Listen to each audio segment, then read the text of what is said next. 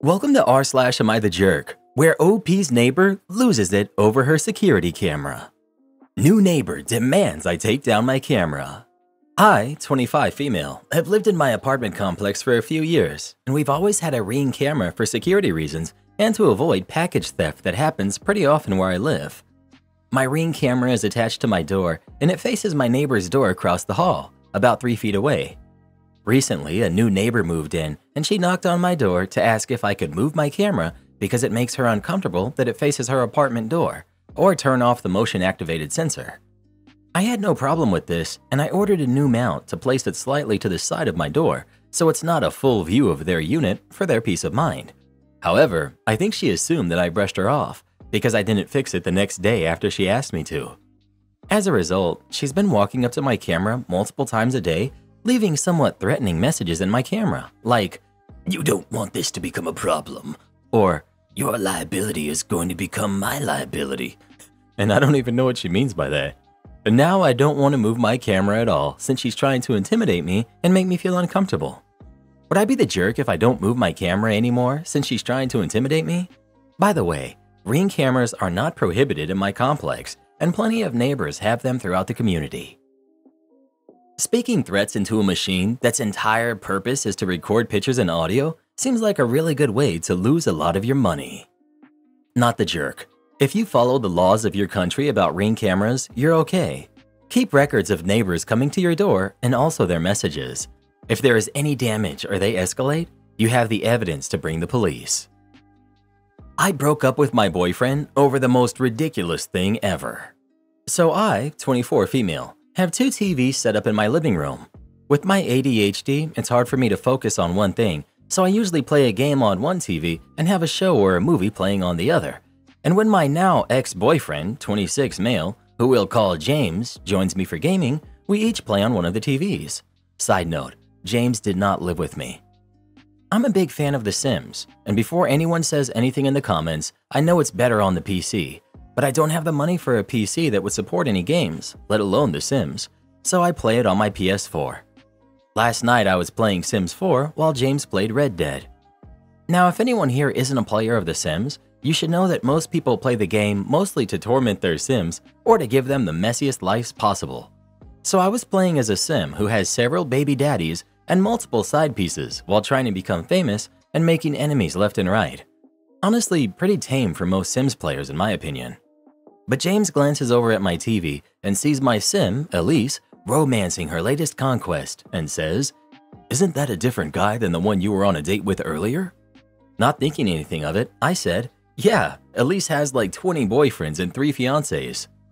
James lost his mind. He started shouting almost immediately, asking me why I would be playing as someone unfaithful. I pointed out to him that it's just a game and I hadn't even been playing as a Sim of myself. Elise doesn't look anything like me. Though I fully believe this argument would have been insane even if the Sim looked exactly like me and had my name because, you know, it's not real. James said none of that mattered because I shouldn't be doing this in the game. He started calling me a cheater, insisting I must believe cheating isn't wrong if I play Sims like this instead of making faithful characters. I told him that was the dumbest thing I've ever heard because I'm terrible at de-escalating things clearly. And I pointed out that making loyal, nice Sims with good morals was boring because half the fun of the game is causing drama. Then I said it was ridiculous to assume I was doing any of the things I have my Sims doing because 1, I don't like drama in real life, 2, I'm a homebody and don't like interacting with people too often, so when would I be meeting all these people I'm cheating on him with? And 3, there's literally a man locked in Elise's basement who spends all of his time making paintings and selling them to fund her lifestyle. And if he's worried about me cheating because my Sims do it, he should be checking my basement for captives. He said I was trying to distract him from my cheating and insisted on going through my phone. I told him there was no point. I wasn't going to keep dating a man who would call me a cheater because of a video game, and I broke up with him. He yelled and shouted about this proving his point. My refusal to let him go through my phone obviously meant I was cheating. The entire time I packed up everything he had laying around my apartment. I got all his crap together, handed him the bag, told him to leave or I'd call the cops. I knew he would likely tell our mutual friends that we had broken up because I had cheated, but my mama raised a petty jerk. So as soon as he left, I sent a mass text to all of our friends, my family, and his sister. I don't have his mom's number, but his sister is a gossip, so she'll tell her. This is what I told them. Hey everyone, I just wanted to make you all aware that James and I are no longer together. James decided that me having a sim in The Sims 4 that had multiple boyfriends meant that I must be cheating on him, which I'm not. Feel free to reach out through text, but I'm understandably emotional right now, so I might take a day or two to respond. I sent it before he made it home and got a chance to spin the story to fit his version, and so far the only people who've reached out, they all think it's just as ridiculous as I do. I blocked James, and so far no one has said anything about his reaction to this, but I'm sure he'll be upset. Our friends all seem to think he's insecure and acted like a kid. Update. People wanted to know about the reactions to my text, so I figured I'd tell you all about the most important ones. One of my brothers showed up as soon as I responded to his text to let him know when I was ready to see anyone. He had a bag with him, and other than for work, he hasn't left yet. It's because, in his words, "Dude's out here acting like a full-blown psycho over a video game, and you live alone." So he's been sleeping on my couch. My mom. She said, and I quote, "I told you to never trust a man who has a roommate at 26. Jake's sister sent me a message telling me she ripped Jake a new one for his crazy behavior. She also said she was sad to admit I'd made the right choice because he didn't deserve me after that, but that I was her favorite girl he had ever dated. Then she asked for her permission to give her mom my phone number because she told her mom what happened and she wanted to speak to me. Jake's mom. I've only met her twice, but she called me to tell me she was so sorry her son had acted that way and that she hadn't raised him to behave like this. She said she was really upset with him for messing it up with me since I was her favorite girl her son had ever brought home. Once I started reading the messages I'd gotten during my me time, I found one from Jake's roommate and best friend, Paul. He messaged the night of the breakup, letting me know that he had gathered everything around their apartment he thought might be mine, and to let him know when I was ready and he'd meet with me to return my things. Jake hasn't even tried to contact me that I'm aware of.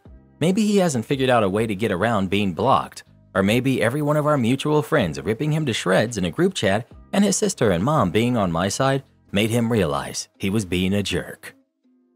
So, because he plays Red Dead Redemption, that means he… just following his logic. Ah, yes. How I drive in Grand Theft Auto means that I personally believe that there should be absolutely no traffic laws of any kind.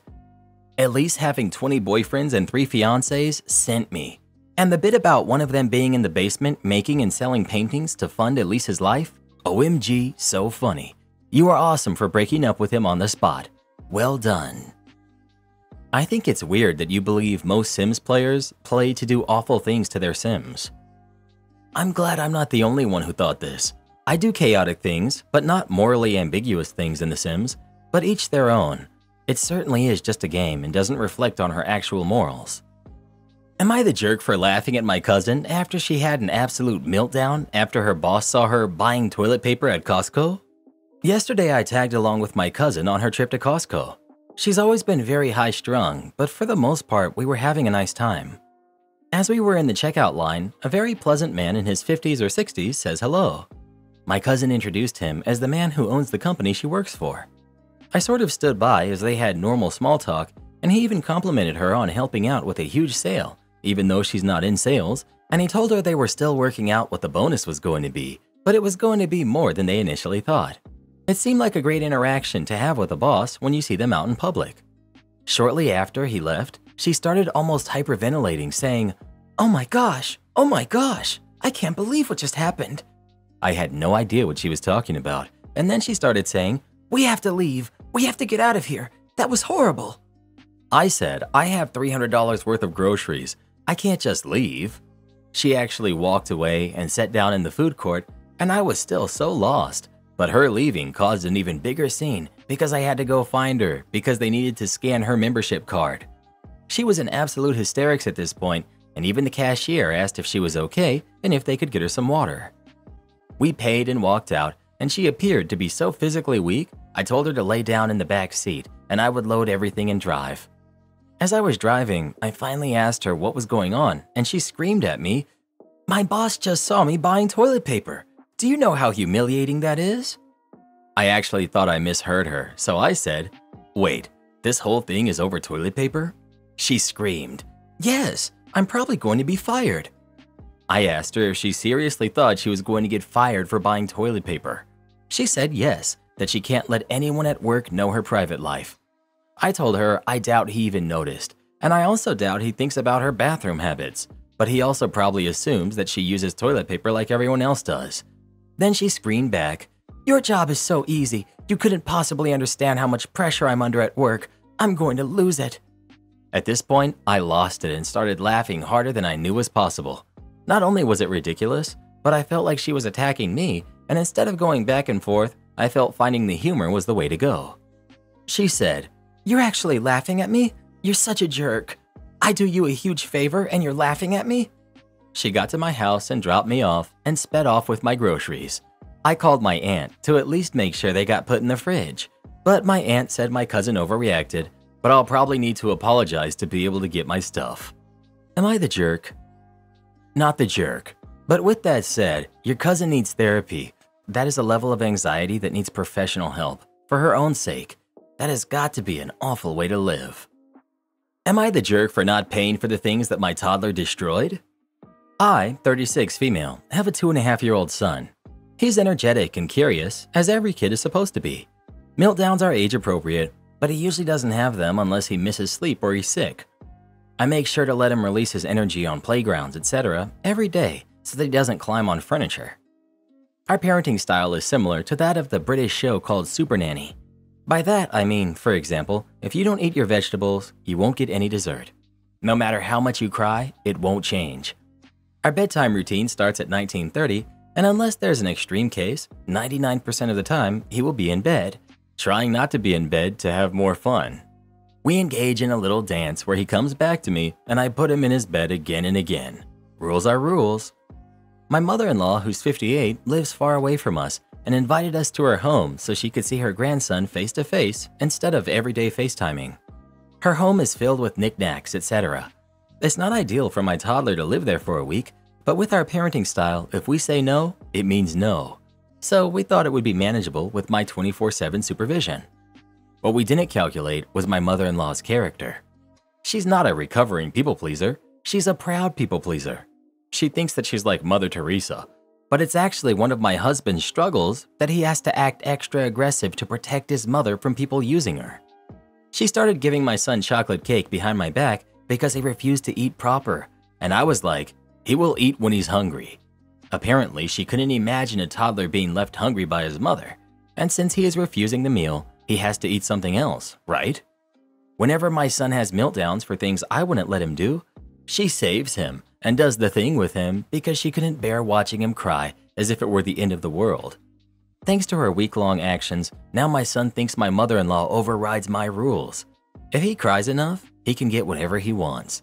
So now he doesn't stop crying for a long time, since eventually his angel of a grandma will save him. Today I woke up with the flu, and my mother-in-law volunteered to babysit him. After a few hours, she came to my room asking for me to pay for her kitchen cabinets. Apparently, he was banging a ladle on the cabinet doors and made a lot of dents in the paint. I asked, "Where were you when this happened?" She was right there. She wouldn't leave him alone, of course. "Why didn't you take the ladle from his hands?" Well, he didn't let her. After the meaningless back and forth with similar questions, and I already had a headache from my sinuses, I just went back to sleep, saying, "No, I won't pay, and it seems like you need to discipline your grandson and be the bad guy for the first time." Now she's crying in her room. Am I the jerk? Update. So I took my rest, and when I felt better, I sat down with my mother-in-law and talked about how her actions affect my son and his relationship with me and the environment he's in. I told her that undermining my authority is never a good idea. Even though I might be stricter than she prefers, this is how I choose to raise my son. I've been with him 24/7 since the day he was born, and I observe that he is happier and learning better with a more structured life. She tried to argue that she's a mom for 36 years, and I'm just a mom for 2.5 years. I told her my son is not the same person as her son, so they may have different needs. Plus, the times are different now. We grew up playing on the streets with our big cousins taking care of us when a car barely passed by. Every neighbor knew us, and there was a "it takes the village" situation going on. On the other hand, my son doesn't have that "let him be free, they grow themselves" kind of luxury. Well, since in her head, she's the best and nicest person around, she still tried to argue that whatever she did was good for her grandson. It took for me to threaten her with letting my husband know about this and let him decide what to do going forward. Then she accepted to act according to my wishes. There were a lot of comments in my previous post about what my husband does meanwhile. Well, he travels for work. He just spent the first day with us, then hopped cities for a week, auditing the franchising locations he's working for. And when the week ended, he came to take us to our hometown, which was yesterday. I try not to share every small disagreement with my husband, as he is always quick to action instead of thinking it through. While we have the same principles about life and we agree about almost everything, I think his execution of our same ideas needs some more grace in my opinion. That was why my mother-in-law was afraid of his reaction to this situation. She knows for a fact he may decide not to show her grandson to her at all.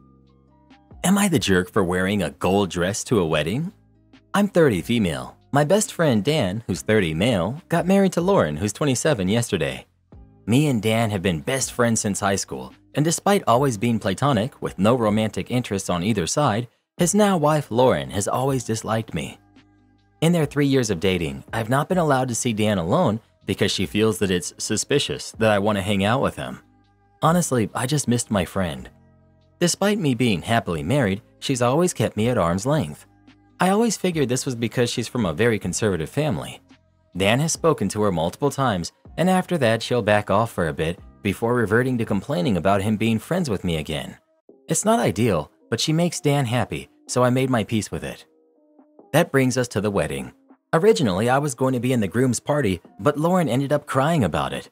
Dan was fighting her on this, but I told him I'll just attend as a guest and not to choose this hill to die on.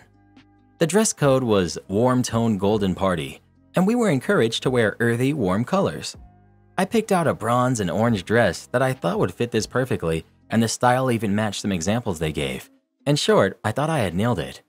The wedding went great. However, at the reception, Lauren dragged me aside and said, "I cannot believe you would wear gold to my wedding. You're not the first prize, you're just trashy." I was so shocked in that moment, I just stared at her. She practically screamed at me to leave, and she was drawing attention, so I grabbed my husband, said goodbye to Dan, and left.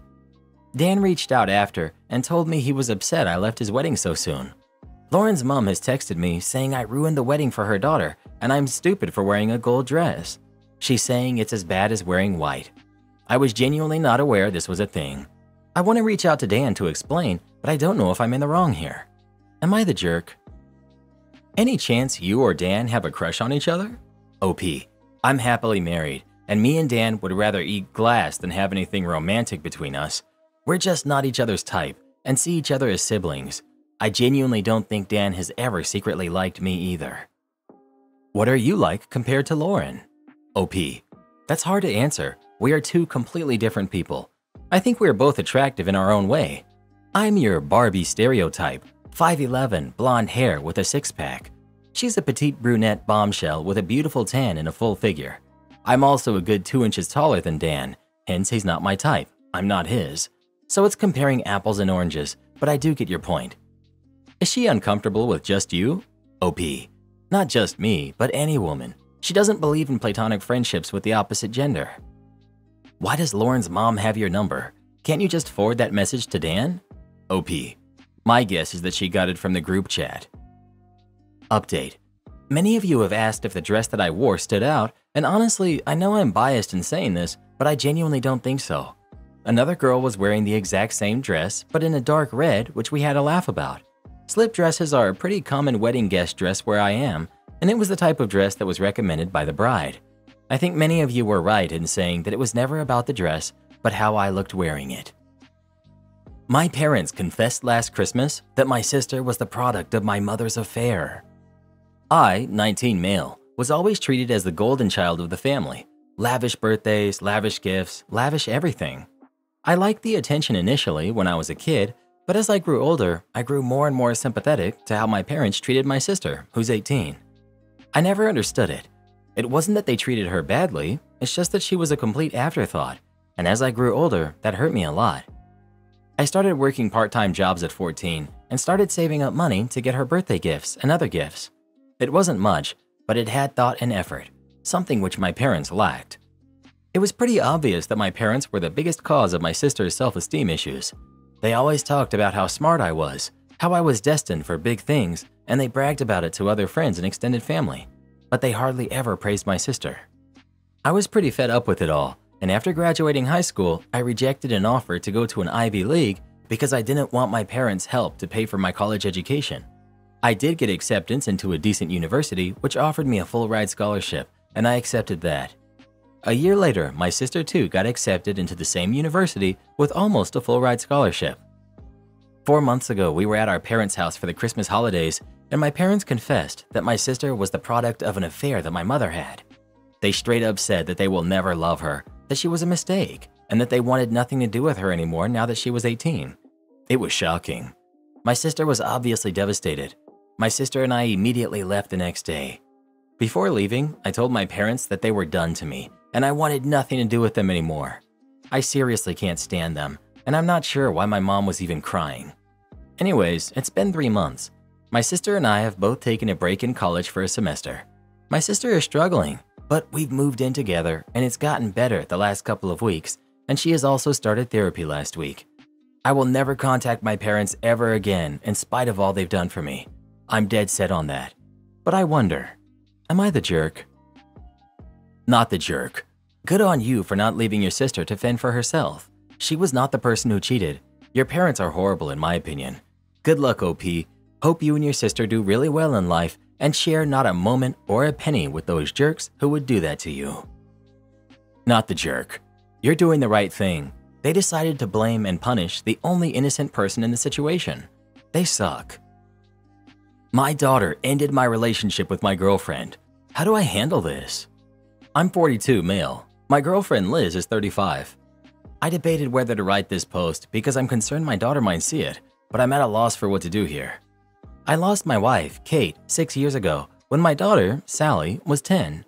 I started dating again at the beginning of 2021 when we were all mostly comfortable walking around in public without fear.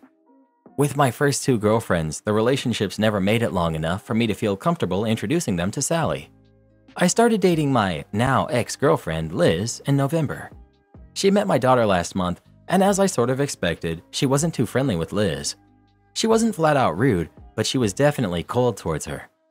Liz never pushed in either way. She tried making small talk about books, music, movies, anything, but my daughter wouldn't give her any more than single-word answers. We knew it would take time for her to get used to the idea of me dating again. I understand that. A couple of weeks ago, Liz came by after work so we could have dinner, and she was excited to show me an old yearbook she found from when she was in high school. We looked at it, made fun of people's hair, etc. There was a picture that had a heart around it, and my daughter asked about it. That was Liz's first boyfriend. You could obviously tell that was drawn on ages ago.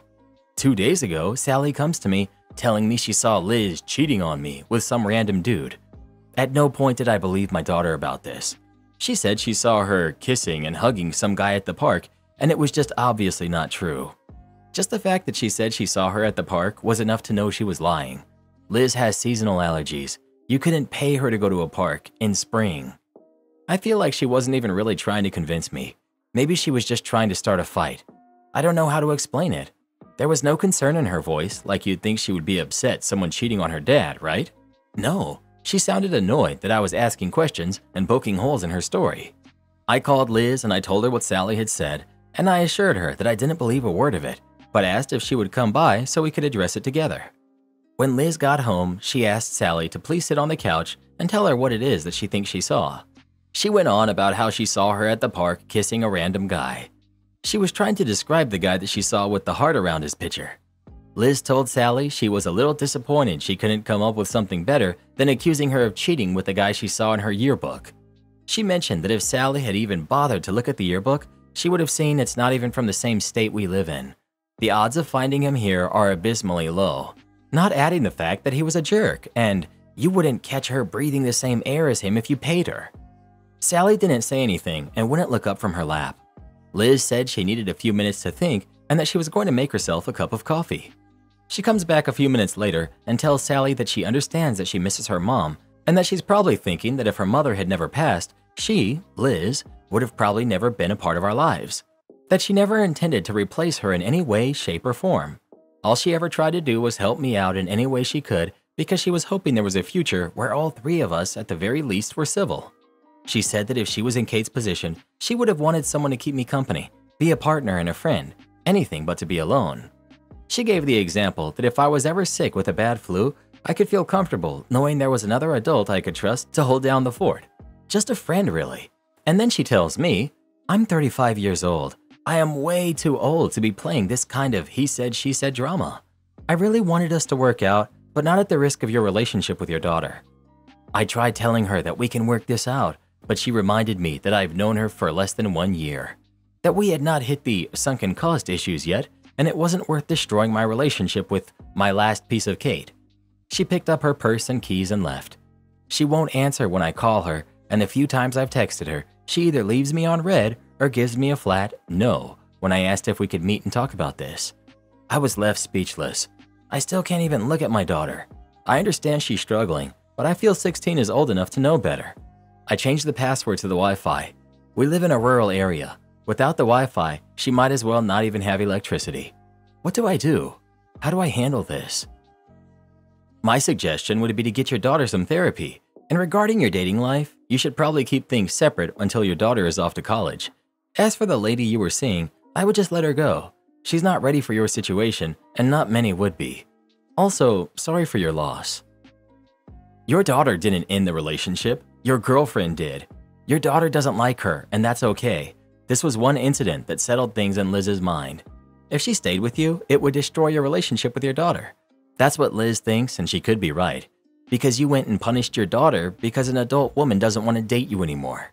I guess your relationship with your daughter doesn't matter to you, or you would have tried to understand her feelings, do some research, and prepare her for your dating, again. Go to therapy. Liz was kind, the next one might not be. And I suspect that you'll kick out Sally if your next girlfriend gets treated the same as Liz and makes a different decision. You need to work on your relationship with Sally. She should matter the most to you, and part of your job is to make her an adult that isn't afraid of losing her father's love when another woman comes on the scene. She doesn't want to date him anymore because of the crap his daughter pulled about her. He's punishing her for lying. Your take is crap. Liz broke out because she doesn't want to bear all this drama if she stays, honestly. She doesn't want all the stress. The source of the drama is the daughter, so she is the person who needs to be held accountable, not be patted on the head. No, the source is Dad. Don't take it out on her, and let her have the Wi-Fi again. She probably needs therapy, or at least assistance from friends, which she can't even contact depending on how rural you live. Make sure not to leave her out. She needs you more than you think. Dude, you need to get a grip. Your priority should be your daughter, unless you want her to stop talking to you when she turns 18. Liz did you the favor of a lifetime. She's 100% right that you need to repair your relationship with your daughter before bringing anyone else into your lives. Even if that means putting yourself on the back burner, that's the decision you made when you decided to have a kid, that her well-being would come before yours. Obviously, having a new person around is not what she needs right now. Your job as a parent is to help her, not to punish her for not being over her mom passing. Well, who do you think is the jerk? OP or his daughter? Please share your thoughts. It never ceases to amaze me the lengths these commenters go to justify horrific actions. Karen tries to use our store as her own Etsy shop. I worked in a large department store back before there was Etsy or any similar service for artists to open up independent shops. I worked in the back office administration piece, not out on the floor. One day, one of the checkout girls called me over and said they were trying to scan a lady out, but one of her items didn't have a barcode. I figured maybe it had been stuck on somewhere strange, but checked it out and I didn't see anything. In fact, I didn't even recognize the item when I looked to see where I could find a second one to scan, and I knew the store pretty well. It was an absurdly hideous piece of almost homemade-looking costume jewelry, not like anything we offered. I thought maybe we had a new supplier I was unaware of, so looked at the tag, and lo and behold, it was a hand-drawn price tag, so definitely not ours. There were a lot of shops in the area, so I figured someone bought it nearby and it slipped out of their bag or they set it down by accident, and that this customer assumed we were selling it because of the price tag. I figured whoever left it would be back to look for it soon. It was way overpriced, $80 for the one necklace. So brought it to customer service and returned to business as usual of counting the minutes to close and regretting my life choices. But as the day marched on, a few more people appeared with similar stuff. some more jewelry mostly, one with a sweater that was actually a sweater we did sell, but with huge garish rhinestones added on that were definitely not a SKU we offered. People kept coming to check out with lots of things we actually sold, like makeup mirrors, handbags, and shoes, but all with unnecessary rhinestones, skeins, and beads glued on that definitely didn't come from us or the original manufacturer. So finally, the manager just had to do a sweep of the store and collect anything with rhinestones on it, or anything with a handmade price tag, and put them in the lost and found. Though we did wonder how someone's personal belongings would become scattered all throughout the store, and didn't think they could have really been accidentally lost. Our working theory was that someone got in a fight with their shopping companion and did it out of spite, like maybe a couple broke up or a sibling rivalry or something, but we resigned ourselves to the fact that we'd never know. Our lost and found was a single basket about the size of a TSA security bin at the airport, and there was so much of this stuff that it overflowed past the top. So after a couple days, we dumped it all in the trash. A few days after that, a middle-aged woman comes in decked out head to toe in skeins and glitter and rhinestones with neon makeup like a 6th grader would wear to their first school dance, and asked to speak to the person in charge, identifying herself as one of your partners. I knew we were about to get some answers to the other day's mystery. I stopped all my work. I was ready to hear how and why she ended up leaving half her wardrobe scattered around, and why anyone would voluntarily dress like that after 40. So I listened to her going at it with the customer service, and it became clear she had bought things here. Maybe unclear if she'd even paid for them or not, or if she'd just used things from here without paying for them. She then bedazzled them, either by purchasing them or covertly bedazzling in the store without buying the items. We never did find out which. She then put them back on the shelves and now expected to collect a check after they were purchased at an upsell price that she had added on with her handmade price tag.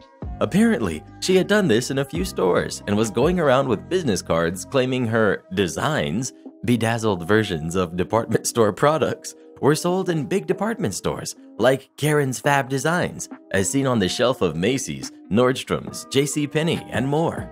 The manager explained this was not a consignment store, and she couldn't just leave altered products here for people to buy and expect to split the money with us. She was sure we must just not understand that she had improved the items with rhinestones, thereby making them more valuable, and was shocked when the realization set in that we understood what she was saying but still didn't want her doing it.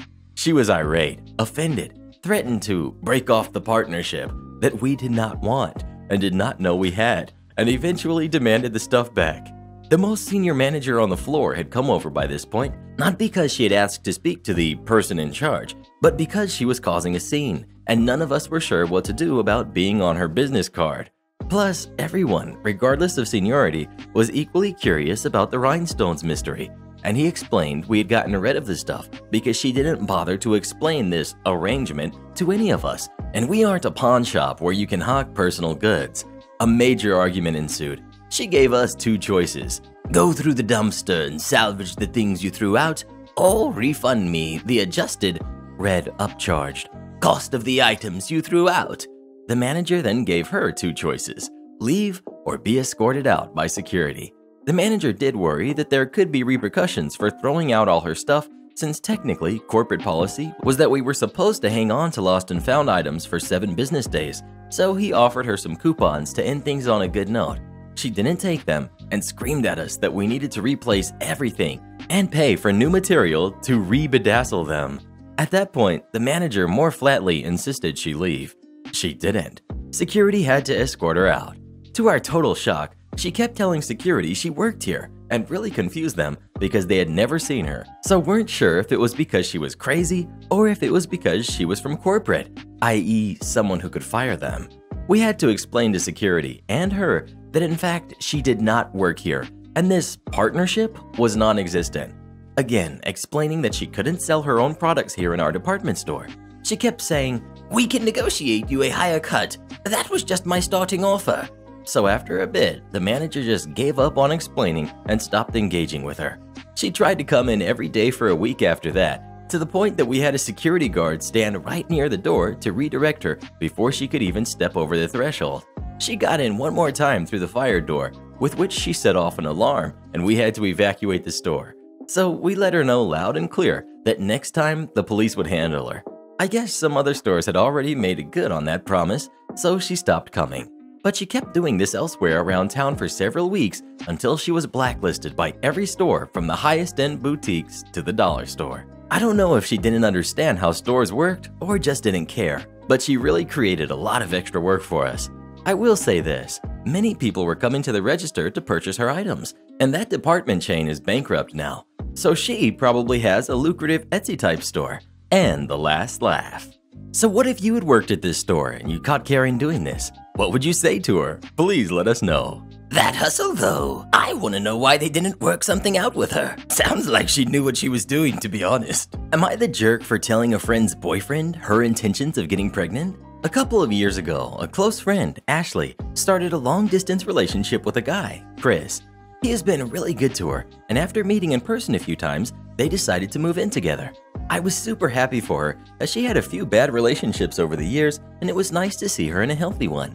That joy faded the last couple months before she moved a few states over to be with him. The issue isn't her moving, but that she repeatedly joked about having a baby from Chris. At first, I accepted it as jokes, but over time, I realized Ashley was serious. For context, Ashley has 2 kids from a previous relationship, ages 10 and 12. Chris absolutely doesn't want kids. He told her this at the start, and anytime she hinted possibly wanting more, he shot it down, saying it was a deal breaker. Now, Chris is more than willing to accept her kids as his own because he loves her, and after meeting her kids, them as well. He's accepted that they are a package deal with her, and since they're at an age where they are semi-independent, it's not an issue for him. To me, Chris is a real bro for taking on her kids without issue. Hearing Ashley say she wants a baby from him, one way or another, really bothered me to no end. It's hard enough to find a partner that treats you well and accepts kids that aren't their own. To find one that does, and then talk about plotting to force a baby seems gross and manipulative. Before her move, I had sat down with Ashley trying to talk sense into her. At first, she resisted, but finally it seemed she understood how crappy it would be. After I felt like she had understood, I put the issue behind me and helped support her through the hassle of moving. A few days after she left, I got a call from a mutual friend who delves into the metaphysical realm. She was distraught and confessed to me that shortly before Ashley's move, Ashley had come to her asking for a fertility spell. This friend didn't feel really comfortable about it and refused. When pushed, she said she cast a spell for a healthy and honest relationship, but told Ashley it was for fertility. As you can imagine, I was livid. I messaged Ashley, confronting her about what I learned, and she laughed it off as she was desperate. But magic is fake anyway, so what's the harm? She then let it slip that since Chris is planning on getting a vasectomy in a few months, she was doing everything she can to get pregnant as soon as possible. At that point, I couldn't stay silent. I gathered up screenshots of all the conversations over the last few months and sent them to Chris. He understandably freaked out and kicked her out. Now Ashley hates me because she was kicked out after a huge move and didn't have a job or money to make it back. She said I'm a terrible person for putting her and her kids out on the street. Am I the jerk here? Should I have kept quiet? What would you have done in this situation? Would you have told Chris the truth about Ashley or not? Please let us know. That girl needs help, like for real, bruh. Entitled Mom at Starbucks. Years ago in college, I worked at a Starbucks near a high school and middle school. We always had an after-school rush with tons of kids getting frappuccinos. If you've never worked at Starbucks, you probably don't know how the drinks are made, so I'll inform you on the magic of the caramel frappuccino. It's basically ice, sugar, milk, sugar, coffee, base, whipped cream, and sugar.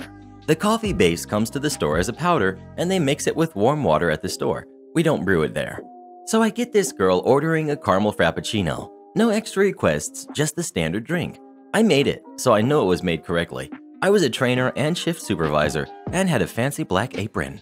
She brings the caramel frappuccino back, complaining that the coffee tastes burned. I actually laughed. It's basically just coffee flavoring, and if you've ever had one, they don't taste like coffee at all. So I kindly explained that, well, the coffee in this drink isn't brewed, and it all comes from the same place. So yeah, of course I'll remake it, but it will definitely have the same flavor. I offered to do extra caramel flavor and topping to make it even sweeter. She agreed. I remade the thing, asked her to try to make sure it was better this time. I even tried a sample of that pitcher in a tiny cup to make sure nothing was off about it, like maybe there wasn't enough water in the mix. It was fine. So I called the girl up to the counter again, gave her the second frap, told her to keep the first one. OMG. So like an hour later, mom comes in with the kid. She was demanding I give them their money back. She was all mad because I was rude to laugh. I tried to explain that sorry, it's just really funny, and I wanted to explain how the drink was made so the kid could order it the way she likes it next time. I also explained that we don't give cash back. I gave her a brand new drink she was happy with and offered a free drink card for next time. No go. I'm calling corporate to report your rude behavior, blah blah blah. I gave her the phone number and said, be my guest, all with a smile. Edit. The hot chocolate story. Here you go, folks. The case of the too hot chocolate. My other post made people happy, so here's another one from Starbucks. It was near closing time when a regular came through with their usual order, 2 kids hot chocolates. The espresso machines had a button for kids temp, which automatically shuts off the streamer at a slightly lower temperature. Regular temp is like 160, 140 for kids. I think this was years ago. There's a couple of facts to the case that need to be mentioned. 1. These folks normally came through during rush, so their drinks would usually be sitting on the cashier counter for a few minutes before being handed through the window. 2. Our second and third espresso machines were already taken down for cleaning that night. So when they pull up, they get their hot chocolate immediately off the bar, no wait time. I could tell that the couple were in a bad mood, but I didn't really think about it. Well, the crew and I hear literal tires screeching and see the vehicle pull through the drive-thru straight to the window. The husband knocked on the window, but I was already on my way from the back to go see what was up. Mom yells, These hot chocolates are way too hot. If I gave this to my kids, they'd burn their mouths. So I offered a few fixes, milk and ice cubes or 2 extra whipped cream. No go. Mom wants them remade at kids' temperature this time. I left the original drinks in view of the window. As a seasoned food service worker, I know what happens if those leave view. So we remade them, added a splash of cold milk and handed them over. Mom screamed, These are the same ones! I pointed out the ones on the counter, which had stickers. Since this didn't go through the register, no stickers. They take the drinks and Mom comments, How hard is it to mess up a hot chocolate? Then we see them pull into a parking spot. I sent the 2 baristas to the back and had my shift supervisor in training up front because I knew this was going to be bad. The people hanging out in the cafe area heard the entire thing and were all watching the door as well. Mom comes in yelling about how she's so glad she tested the drinks the first time because they were way too hot. I gave her 2 free drink cards. She said we owed her more than some free drinks. She wanted an apology. I didn't see it, but she accused my coworker of rolling his eyes. She then goes on to scream, I own my own business, and I'd never treat people with this level of disrespect. The hot cocos fly at us. We dodge. At this point, I pointed to the door and just said, out, now, or we call the police. Do not come back to this store. We have your license plate on camera. This whole thing is on camera. She left immediately. They came back one other time during the day. I marked out their drinks so they got them free, and I reiterated, do not ever come back here. They never did after that. The third case fact I'll put here, because we had no way of knowing beforehand. 3. That machine was overheating and not shutting off at 140. I checked after close and it was going to 160, but we had no way of knowing at the time of the incident, and if I had known, I would have asked the barista to just do it manually. But so much was made of the kid's temp thing, I ensured that she pressed the button. The end. Speaking of Starbucks, what's your favorite drink from Starbucks? Please let us know. Coconut frappuccino for the win. Am I the jerk for making a fake diary entry to catch my stepmom? I, 17 female, have been staying with my dad and my stepmom. My mom is a doctor, so she was super paranoid about my family living with her during what's going on. But as things where I live are settling down, she let us come stay with her again. My stepmom has known me for 2 years, and our relationship has always been weird. She's a nice person, but she can be pretty mean and childish if we do something she doesn't like. She also has a tendency to run to our dad if she hears something bad about us. Long story short, I have a diary and I keep a lot of private stuff in it. Dad called me a few days ago. We were visiting with our mom, saying he has to talk to me when I come back. Apparently, I was in trouble because of something I apparently said to stepmom. When he told me what she said I had said, I immediately recognized it because I wrote it in my diary. I realized a lot of the stuff I wrote down was stuff she was telling him, so I decided to come up with a plan to see if I was right. I wrote a fake entry basically saying stuff I would never do in a million years and set the trap. Dad calls me while out visiting with friends, and when I come back, he grounds me for what I did.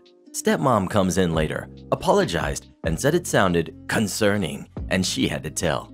I told her it was fake, knew she read my diary, and refused to speak to her.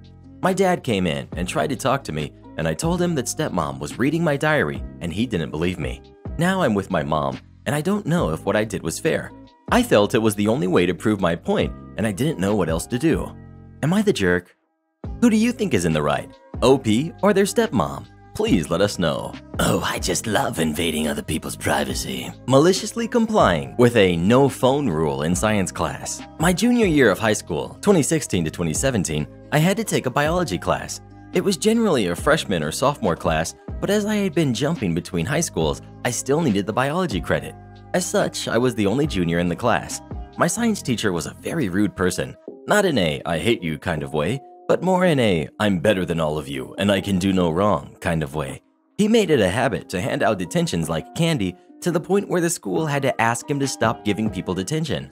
Obviously, none of us liked him and made it our sole purpose to annoy the crap out of him, and thus the entire year was full of malicious compliance from all of us, like not coming back to class when he sent us out of the room.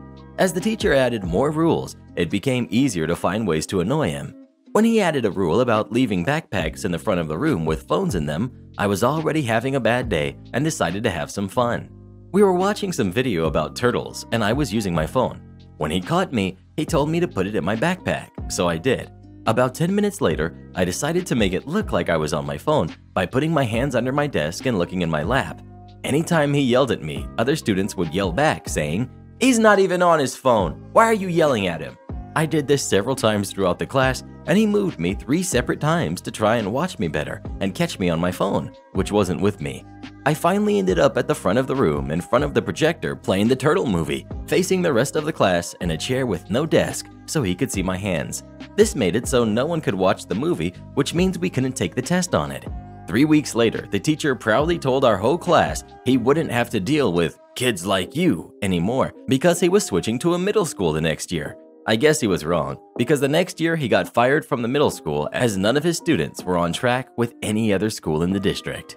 Edit. The turtle movie wasn't part of the material we were supposed to be learning. Our teacher just liked turtles and wanted to watch a movie about them, so the class already wasn't focused on what it should have been. Most of the material we learned in that class wasn't what we were supposed to be learning. Same reason he was fired from the middle school the next year. Speaking of turtles, do you like turtles? Please let us know. I like turtles. Fine then, I won't stay inside your house. So this happened yesterday to my grandma's youngest brother and his wife. They had an argument about a lot of issues which I won't get into, and ultimately the argument escalated to a full-blown verbal fight. It's because of husband's dismissive attitude and anger issues. The husband is a jerk, and he said that if the wife can't respect his wishes, then she can't stay inside his house. The wife is upset and packs a suitcase and leaves the house at around 9:30 p.m. at night. He assumes that she will come back by 10 and doesn't even try to stop her. He waits till 11 p.m. and she isn't back, and also she is not answering any calls or replying to texts. His 20-year-old daughter starts crying and made a huge scene in the house. He sets off to go and search for her. It's important to note that this is a small rural town where everyone knows each other. The husband has an old car with no silencer, and a few people in the nearby houses wake up. He explains what happened to them, and then everyone starts searching for her. It's 1 a.m. in the morning, and still she has not been found. The police station in town is at least 4 hours away, so they have to go in the morning. Also, it was on lockdown. The husband is extremely worried, and everyone was angry with him for being so unkind to his wife and not stopping her. Someone then suggested one last search in the estate that they have, just in case they find at least some clues. This time, they even checked the terrace of the tiny building where the solar panel was placed, which had been deemed unnecessary before. The terrace was surprisingly unlocked, and when they went in, they found her. She had made a small pillow of her clothes and was sleeping with her head on the suitcase. She was woken up, and it was found out that she had switched off her phone. The wife knew that it wasn't safe to go out at night, but she didn't want to go back to her house, so this was the place she chose to stay in. The best part is that the daughter already knew. She denied it, but confided in grandma, and she did the extra theatrics to scare her dad. Everyone still took the wife's side, and some people even threatened the husband. In conclusion, the husband is really scared of the wife and will definitely keep his anger in check in the future. Am I the jerk for not paying for my date's meal? Okay, so this story took place a few years ago, but it's something that still crosses my mind occasionally. When I, 20 female, went on a date with my friend, 22 male, it didn't go exactly as planned. We had been speaking for about a week or so prior about going out to dinner somewhere. It was his idea and he was fairly persistent. He was insanely interested in me, and while I wasn't as interested in him, I figured I'd give it a shot. He had originally wanted to take me to a steakhouse, which I was later glad we didn't. We ultimately settled on a local Mexican restaurant.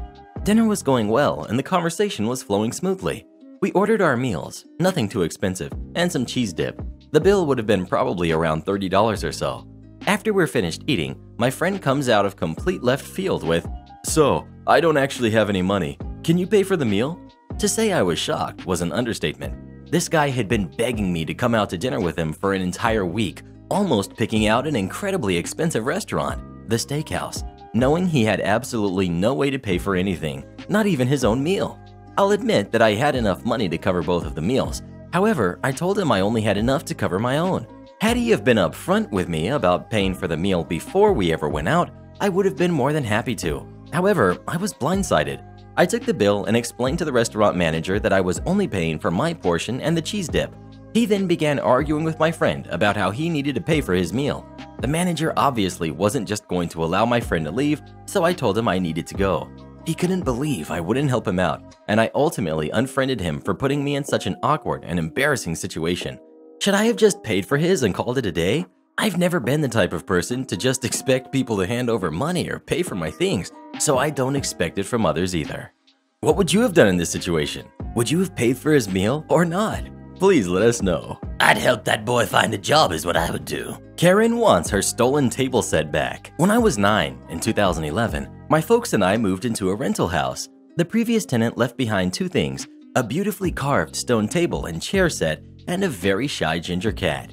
We adopted the cat. The table and chairs sat in the front yard, easily seen by anyone walking past. Coming home from school, I find my mom talking with police and a massive dead patch of grass where the table used to stand. Somehow, someone had stolen the table set. It wasn't light. A truck would have been needed to cart it away. We never got it back. A year later, Karen knocks on the door. The conversation may be paraphrased slightly as it happened so long ago. Mom: "Hi, can I help you?" Karen: "Yeah, hi. I used to live here and wanted to organize a time to retrieve my stone table set." Mom: "The table set that was sitting in the front yard?" "That's the one. I was thinking..." Mom: Hold on. That set was stolen about a year ago. And even if it wasn't, you left it here without any contact for over 2 years. Landlord tried to contact you, but you essentially abandoned the property." Karen: "Well, I didn't have room for it at my new place.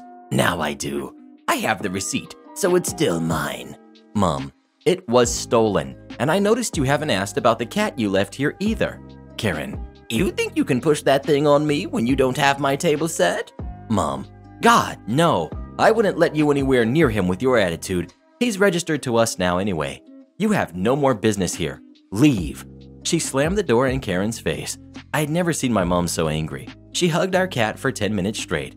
Karen wasn't finished though. She called the cops, because of course she did. Cops arrived, Mom went out to meet them. She didn't want me to hear what went on, but she summarized later. Basically, Karen claimed Mom was hiding her table set and preventing her from getting her property back. Mom explained what happened, provided the landlord's phone number, and suggested they look in their records because the table was officially stolen. Police left, Karen didn't get her table, we kept the cat. Karen loses it on poor cashier because she couldn't give her money to feed her kid. Today, I ran into possibly the most entitled Karen and goblin I've seen in a while. So a little backstory. My best friend is British, while I'm Latin American. As an early birthday gift, she sent me some cash through Western Union for me to get my nails done at this incredibly fancy salon I'd been wanting to go to for a while, and I had to pick it up at this agency where you can collect cash or pay bills. When I got there, there was a huge queue, but since I was on a tight schedule, I had no option but to bite the proverbial bullet and queue. Anyway, I walked over to the queue, whipped out my Nintendo Switch, and proceeded to search for moons all over Mario Odyssey's world. After maybe 5 minutes, A young woman that was already in the queue told us that Western Union's system was down and that we had to wait. I weighed my options and decided to stay around for a little while. Otherwise, I'd have to pick up the money some other time. Just as I moved out of the queue, Karen and her goblin made their appearance. The woman had to be in her late 40s, early 50s, and her kid was around 4. She already had this "I need the manager" look about her, and when she heard what the young woman had said, she saw the opportunity to rant, and you can bet your butt she took it. She complained about how slow the cashier was, about the fact that she had been there for 40 minutes already, about how the cashier was probably so slow because she didn't know how to do her job. I tuned her out and went back to my game. When Karen noticed no one was paying attention, she went back to the queue, intent on getting her money, even if the system was not up and running. As I said before, the queue was huge, so it was a good 20 minutes before Karen got to the cashier. While we waited, her goblin ran around the place, screamed, and kicked the walls over and over, so much so that he left countless imprints of his shoe on the walls. Meanwhile, Karen said nothing and let her kid do as he pleased. An old lady tried to gently calm him down, but he simply wouldn't listen. Anyway, when Karen finally made it to the register, the conversation went like this. Karen: I am here to get my money. Cashier: I'm sorry, ma'am. The system is still not working. I suggest you try again around 3 p.m. It was 12 p.m. The system should be up and running by then.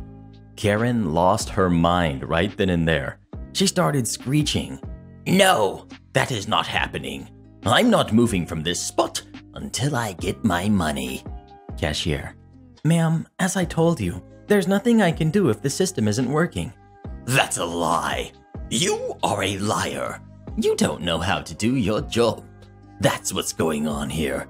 You are a new employee, and you are useless and don't know how to do your job. Cashier, visibly upset: Ma'am, I've worked here for over a year and a half.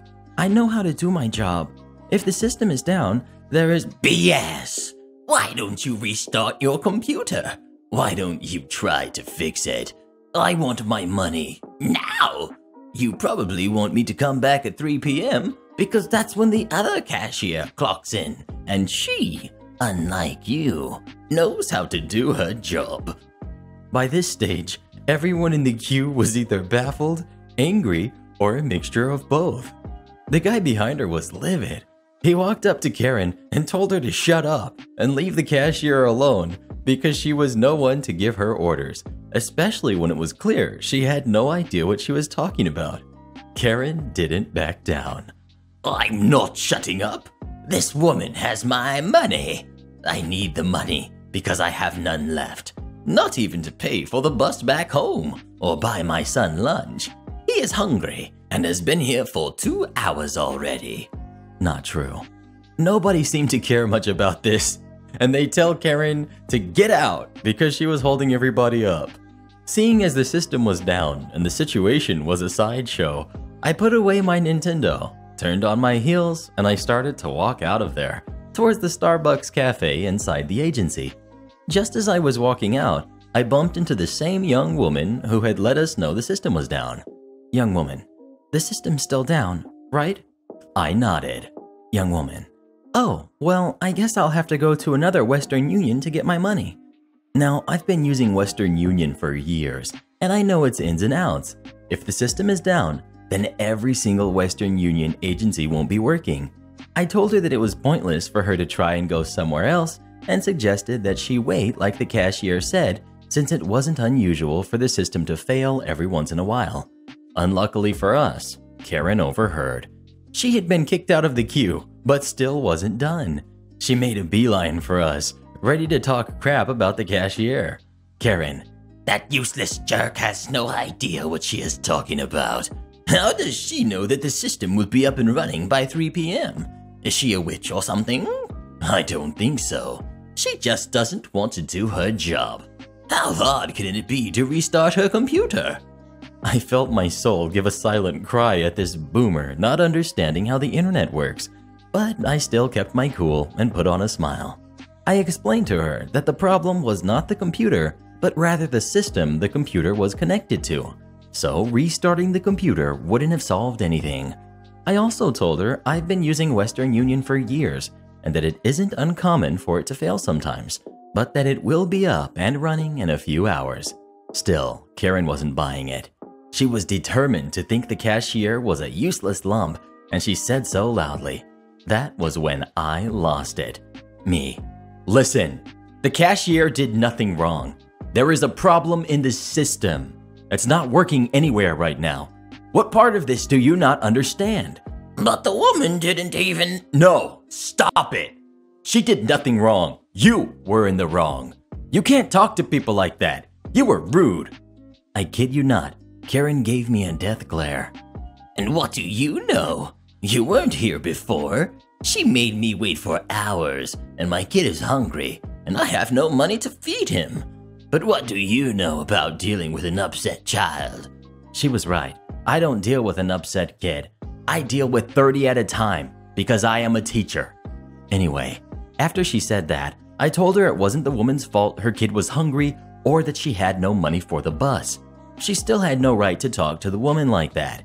Karen waved me off, rolled her eyes, and said something about me not knowing crap. I smiled to myself, loudly clasped my hands, and said, "Well, looks like being a jerk runs in the family." Karen stopped dead in her tracks and spun on her heels to face me, ready to attack. She started screaming at me that I have no idea what it was like to have a hungry child. I never got to hear the rest of her sentence because I was done with her. I had turned on my heels, marched into the nearby Starbucks, and slammed the door behind me, leaving a livid Karen talking to herself. Am I the jerk for refusing to let my sister and her kids move into the house that I bought? I'm a 32-year-old woman and I just bought my first house. It has 3 bedrooms, a yard, and is just what I need right now. I'm single and have 2 dogs. My sister is 34, has 3 kids, and lives in a 2-bedroom apartment. Lately, she's been talking about how such a tiny living space is not enough for the 4 of them. When she got to know about the house I had bought, she became very upset and told me I was being wasteful, as I'm single and don't have kids and therefore don't need such a big space. I reminded her that what I do with my hard-earned money is none of her business. She went on to complain to our mother about how selfish I was being. Yesterday evening, I got a call from my mom telling me I should let my sister and her kids move into the house. My house. I told her that no one was going to live in the house that I paid for but me, and that extra space would be great for my dogs to play in. My mom also got very upset with me and told me I was being unreasonable, that my sister's kids are growing and need the space more than my dogs. I offered to help my sister out financially so she could rent a bigger place. My mom got my sister on the phone, who shot down the idea, telling me I needed to let her and her kids live in my house. When I refused again, she very generously suggested a compromise. I could live in the house with her and her kids and would not have to find somewhere else to live. She said this as if she was doing me a favor. I told her that she had lost her mind and hung up. Am I the jerk or is she? I know my sister is struggling financially, but this kind of entitlement is ridiculous. Well, what do you think? Should OP let Karen and her kids move in or not? Please let us know. Of course she should. They need that space much more than her and her dogs. Mom wanted me to give my sister my house, and sister says I stole her dream. When me and my husband decided to move, we wanted to live on our own spot of land instead of the cookie-cutter community and no HOA. The house was still mortgaged. It was a 2-story, 5-bedroom, and 3.5-bath house and was less than a year old.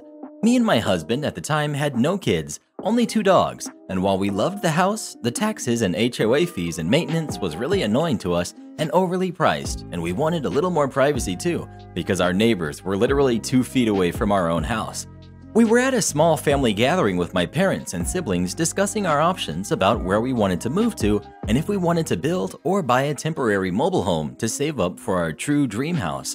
I noticed my sister pull my mother aside and were whispering about something, but I ignored it as my dad was telling us about some great opportunities in some nice country-like areas, which was what we were hoping for. I always wanted to raise sheep and chickens and needed an area that would allow that. Later that night, my mom and sister asked if they could speak to me privately, which was never a good sign, but I sighed, and we went into my mom's room and closed the door, which made me anxious. Listen, honey, Me and your sister have been talking, and we were thinking it would be a really good idea if you sold your house to your sister. She has 3 kids, and the house she lives in now is so small. This would be a major help to her and her family. My mom was using a tone like someone would use for a 5-year-old. I was 33 at the time.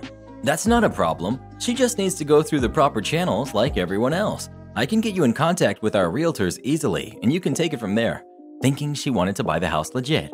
No, you don't understand. My sister whined as she looked at my mom all teary-eyed. She would do this so my mom would take pity on her, and apparently they had discussed this before coming to me. Honey, your sister's credit isn't good enough, so she would never qualify for such a big loan to buy your house. So, we were thinking that maybe you could transfer the house into her and her husband's name, but you could keep paying the mortgage, and your sister will pay you under the table what is owed. That way, she can get the house, and you won't be losing any money over it, since she'll be paying you back after all. Still talking to me all sweet like. What? Are you kidding me? Do you have any idea what the mortgage is? It's $2,500 a month, and you and your husband barely make $25K a year. That's when he actually has a job, and you don't work at all. Not to mention the $1,500 land taxes and the $800 HOA fees.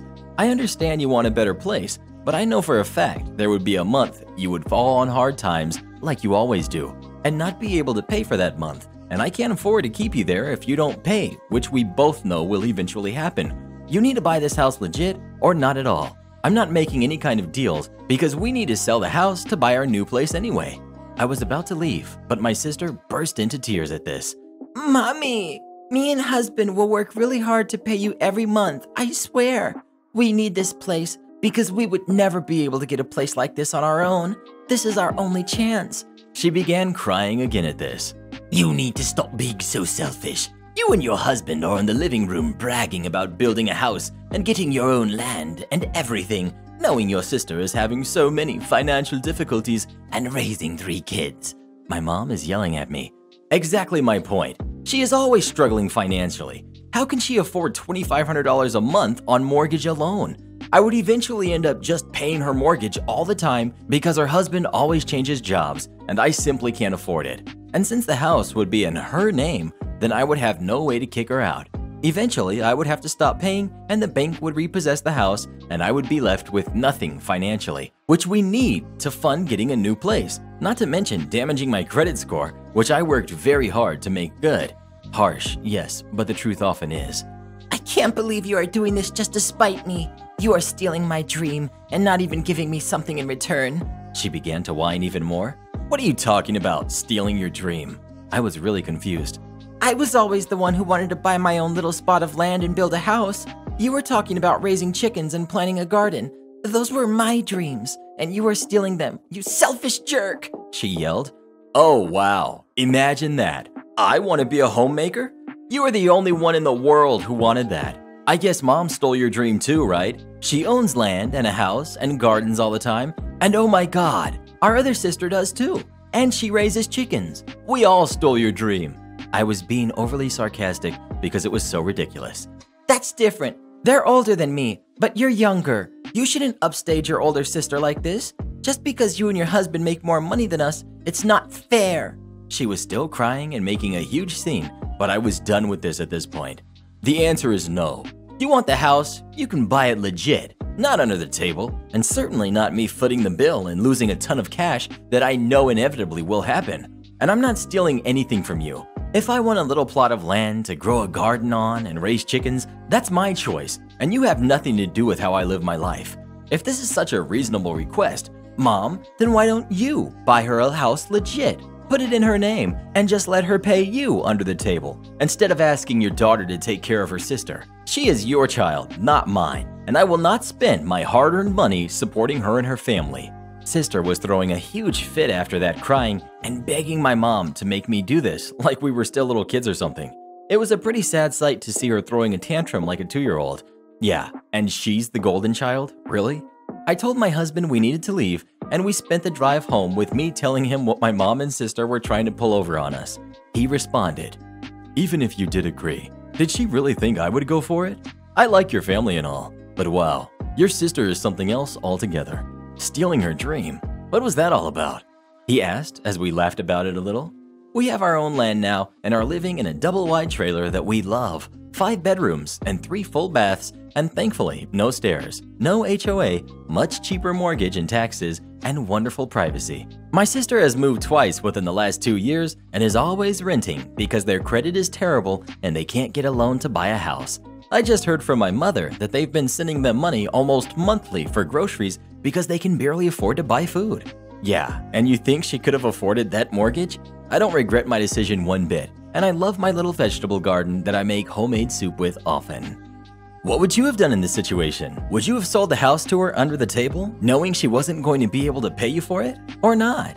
Please let us know. My younger sister upstaged me once, but she's no longer around to tell about it. Yes. Newly hired youth minister got me kicked out of church. I found out about him and the deacon's wife, so I helped the deacon ruin his life. About 6 to 7 years ago, I was a ministerial student at a Baptist college. I had attended the same Baptist church since I was a small kid. It was large, about 1,000 members, but not a megachurch. This church had been an enormous part of my life for as long as I could remember. I played piano for youth choir, preached at the children's church service, which was held in the church's chapel, and at the same time as the adult service, drove the church bus to pick up Sunday school students, etc. I did all of this for free, not even getting reimbursed for expenses. During my senior year in college, we got a new minister of music, education, and youth. This guy was as charming as an ice cream sundae with razor blades in it. I'll call him Mr. Charming. All the deacons and their wives thought he walked on water. He was an authoritarian jerk. In his first meeting with the church youth group, he announced that he had been hired to straighten out the youth group. One of his favorite sayings was, "When I tell my disciples jump, the only questions they ask are how high and how far." The adults loved him and the youth hated him. Within a few weeks, half of the high school and college students, i.e. all of those without parents in the church, had quit coming to church. Most youth directors would have gotten into trouble over this, but he had the audacity to proclaim in front of the entire congregation in the Sunday morning worship service that he had eliminated all of the thorny ground from the youth group, a reference to the parable of the sower in the Bible. And the pastor and all of the deacons loved him for it. He didn't waste any time going after what he really wanted, the pastor's job. The pastor, whom I'll call Pastor T, was about 60 years old. Within a few weeks of Mr. Charming's arrival, rumors started circulating about Pastor T's health. He was an avid runner and cyclist, and that he just didn't seem as mentally sharp as he used to be. He frequently quoted long Bible passages from the pulpit entirely from memory without misstating a single word, sometimes in Greek or Hebrew. None of these accusations made any sense, but people kept talking about them. I have no idea why the pastor didn't find out, or maybe he did find out and was just too scared to do anything about it.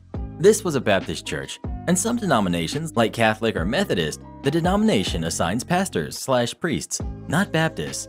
Each church calls the minister. This guarantees that every pastor always walks on a razor's edge. The slightest slip and you're out. You don't even have to slip. Maybe you even do the right thing and it still offends enough people. It doesn't take many, just a handful if they hate you enough. Then you're out. Or maybe, like Pastor T, some creep just lies about you and gets your job. And since the church often owns your house, your entire family is suddenly homeless and destitute. Then I became a target. I still don't know why. A couple of months after starting to work for my church, Mr. Charming called me and informed me that my services were no longer needed at youth choir, children's church, bus ministry, anywhere. In fact, he said he did not even want me to participate in any of these functions at all, not even go to the Sunday morning worship service. I later found out that members of his family had been hired by the church at very nice rates of pay to perform these functions that I'd been doing for free.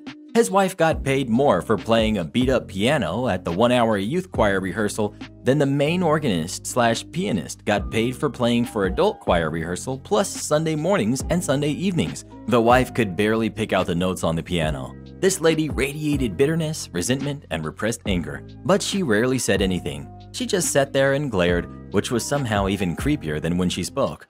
I was very hurt, emotionally, so I dropped by Pastor T's office and tearfully asked him what I had done wrong. I couldn't get a straight answer, except he told me that people are saying things about me, and that if I wanted to get a good recommendation from him to our denomination's Baptist minister school, I had better shut up and do what I'm told. So I started asking all of my church friends what people were saying about me. Everyone. Everyone said, "Well, I didn't want to tell you, and I don't believe it, but here's what I heard." According to the rumor mill, I had gotten my girlfriend pregnant and forced her to get rid of it. I hadn't even had a girlfriend since junior high, and I had been arrested, and my dad had to pay a bunch of money to hush it up. There were other rumors, but you get the idea. I did what Pastor T told me to. I never darkened the door of that church again, except once, months later, see below.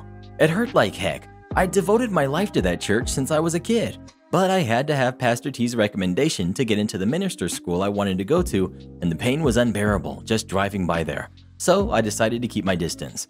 But I started thinking about Mr. Charming. Anyone who was that evil had to have a past, and it probably wasn't a good one. I knew that just before working for my church, he had worked at a large Baptist school in a small town about 50 miles away. That church was actually about twice the size of my church, so he had moved from a big church to the same job at a smaller church. A bad career move? Running away from something? Ah, there was something rotten in Denmark, and it smelled like an opportunity for me. As luck would have it, one of my uncles and his family lived in that same small town, although none of my family attended Mr. Charming's former church. So I called one of my cousins, told her my story, and enlisted her as my co-conspirator. I'll call her Anne. The next Sunday morning, Anne and I attended Sunday school and worship morning at Mr. Charming's old church. Although Anne had never been a member of that church, it was a small town where everyone knew everyone, so she knew most of the people there. She started asking about Mr. Charming and got an earful. Every one of her friends said that Mr. Charming was a world-class creep. He would flirt with all of the girls in the youth group. He was over 40 years old and had a wife and 3 kids of his own. But just like at my former church, the adults loved him because he kept the youth in line. Our investigation went on for several weeks. After church was over, we would go to her house, have a delicious Sunday lunch cooked by my aunt, and then write down everything we had learned. By then, Anne's whole family were in on my investigation. They were as angry as I was about the way I'd been treated, and our weekly report made interesting lunchtime conversation. I was sure that all I had to do was drive a few of these ladies and their parents, friends of my aunt and uncle, down to my old church, let them tell their stories to the parents of some of the girls in the youth group, and Mr. Charming would become Mr. Unemployed. But it kept getting better and better, so I kept digging. And I really wanted to keep a low profile if I could, because I didn't want to upset Pastor T any more than I had to. He knew a lot of people in the denomination, and he could easily ruin my ministerial career before it even got started. Finally, after a month or so, Anne grabbed me by the sleeve and said, "You've got to hear this." She introduced me to a well-dressed, very large guy, maybe 30 to 35 years old. I'll call him Fred. We slipped off into a Sunday school room where we would not be overheard. It turned out that Mr. Charming had had a multi-year affair with Fred's wife. Fred had kept his cool when he found out, talked with a lawyer, and had spent months gathering evidence, text messages, voicemails, emails, even photos and videos of them together. Finally, Fred confronted his wife. She denied everything, but the evidence was just too much. Fred told her he wanted a divorce, full custody of their kids, their house, his retirement money, his business, her engagement and wedding rings, everything, even the dog. She hired a lawyer, but laws and courts being what they are in this rural Alabama county, her lawyer told her that if the judge saw the videos, she'd be lucky if she ended up in a homeless shelter with all of her worldly possessions under her bunk in a garbage bag. Then Fred turned his attention to Mr. Charming. Fred still sincerely loved his wife, and he was convinced that Mr. Charming had deliberately ruined his marriage. Taking Mr. Charming to court, suing him for loss of consortium, and otherwise making him legally miserable would take too long. This is Alabama. Many Alabamians prefer a more direct approach. In rural counties, the police and any jury of your peers will probably include people who have known you since kindergarten. So if you have a good reason for your actions and aren't too stupid about it, there are things that you can do. Fred scheduled an appointment with Mr. Charming in his church office, who did not suspect a thing because Fred was a deacon and his kids were in the church youth group. Remember that I said Fred was big? 6 foot 6 inches at least, 300 pounds, and if there was an inch of fat on him, he hit it well. Looked like he could pull up a 100-foot oak tree by the roots without breaking a sweat. Fred told me that he had brought several friends with him, and of course, the videos. One friend blocked the door, another unplugged the phone, a third one stood behind Mr. Charming and encouraged him to stay seated in his chair.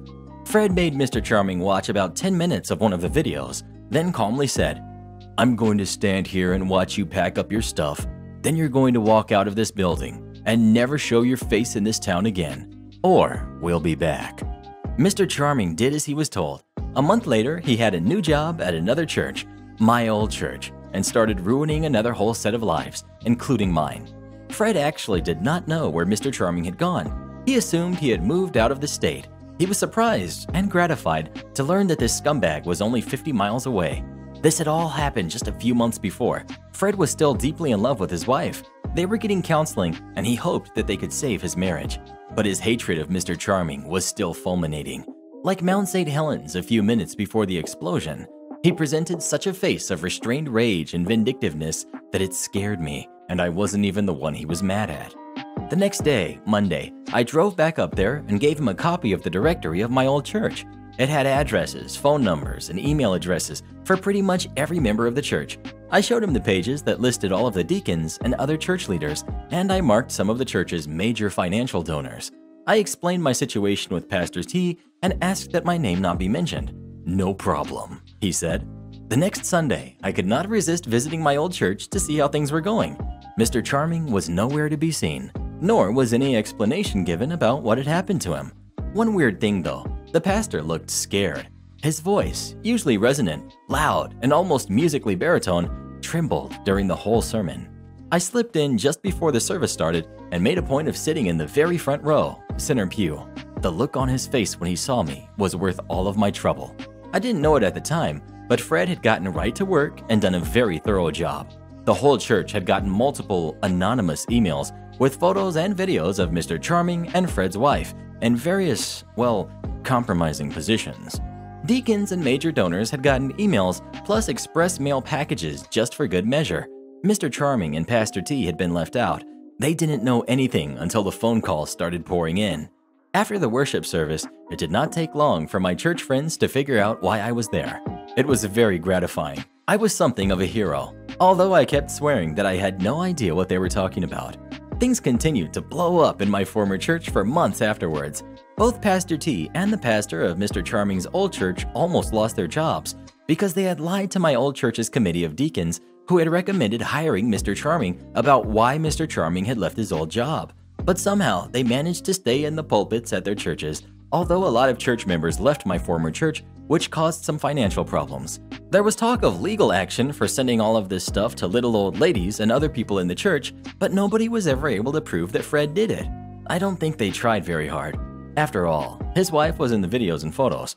Both churches really did not want this to become a court case because of Mr. Charming's trysts, and the fact that he had spent years with the deacon's wife while he had unlimited, unsupervised access to dozens of the church youth, which then became a matter of public record, so they hushed it up. I never saw Pastor T again. I had lost all of the trust and respect that I had had for him, and I was sure that he had figured out that I was somehow connected to the whole fiasco, so my chances of having a Baptist preaching career were precisely zero. By that time, being a pastor like Pastor T was the last thing I wanted anyway.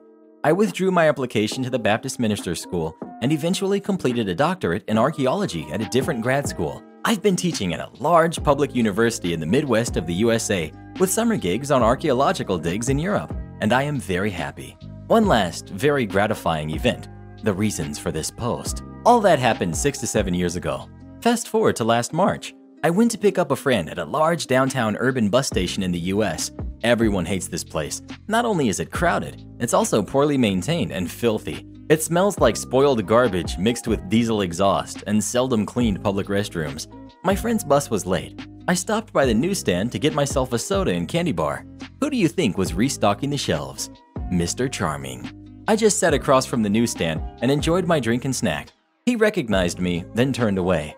I just sat and watched him, restocking shelves full of magazines and junk food. Revenge is a feast that is best enjoyed cold. Entitled parents try to kick me out of my room. I'm currently taking classes away from home, and since I don't like the idea of living out of my car, I rented a room at a nearby bed and breakfast that houses students.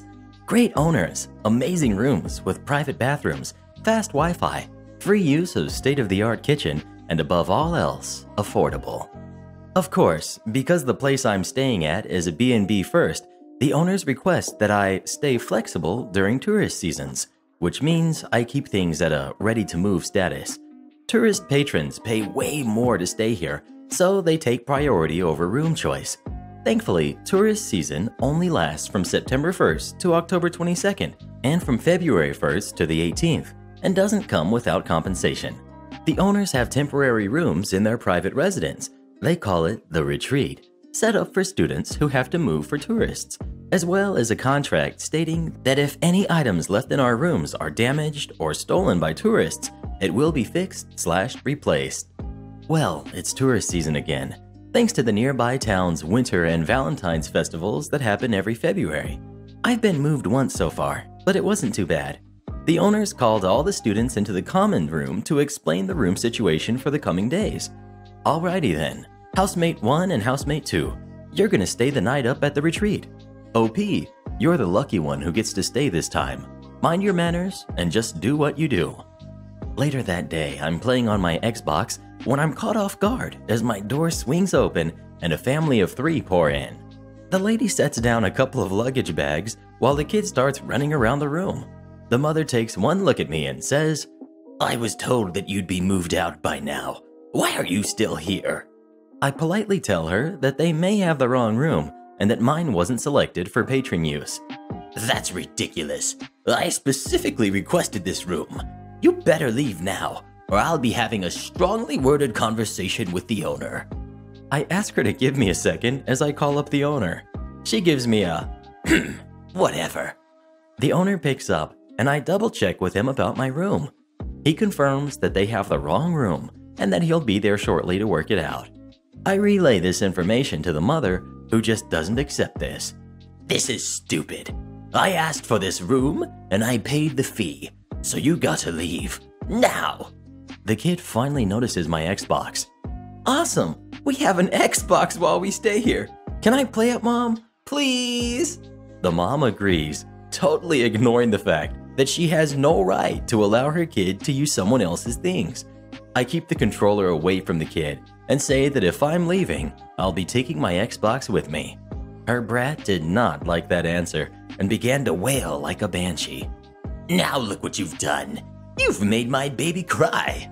He's going to be in a bad mood for the rest of our stay now. You better hope the owner is forgiving, because he's getting an earful when he shows up." All this is going on, and not a word has been breathed from the dad. He just stands behind his wife, arms crossed, and with a mildly discomforted look on his face. The owner finally shows up, and it goes like this. "Hello, folks. Sorry for the mix-up. Your room is taken up by this punk. We know. But this is the room I asked for, and it's the room we're getting, or we'll find somewhere else." Ma'am, your bill states that you asked for room number 4. This is room number 5. I've already made the arrangements for room 4 to be used, so if you could just please follow me, we'll get your family set up. "No. This room has an Xbox video game entertainer." Yes, she called it that. "And my son wants to use it while we stay here. It's this room or nothing." You'll be hard-pressed to find another place with vacancy during the festival. Besides, it's just down the hall, and it's just as nice of a room. "Does it have an Xbox?" I don't think. "Then it's this room, or we take the Xbox with us." I interject, saying that no one is taking or using my Xbox without my permission. "Why do you even have that thing anyways? You look like an adult, act like one, and quit playing childish video games." Ma'am, it's room 4 or nothing, and I can assure you, it's not going to be easy to find a new place to stay. Even if you did, it won't be as nice as here. "Fine, I'll take it, but don't expect a review over 3 stars. She stomps out of the room, wailing brat and pack mule husband in tow. The owner gives me a yeesh look before apologizing and closing the door. That was 2 days ago, and they're still down the hall from me for another 2 days. The kid has had at least 4 very audible temper tantrums since then. God have mercy. Do you check everyone's cart like that? I work at a warehouse chain that requires a membership to shop, and I'm trained in a variety of departments. One of them is front door asset protection. We check receipts at the door of the store. This is not so much to prevent theft as it is to prevent shrink from cashier error.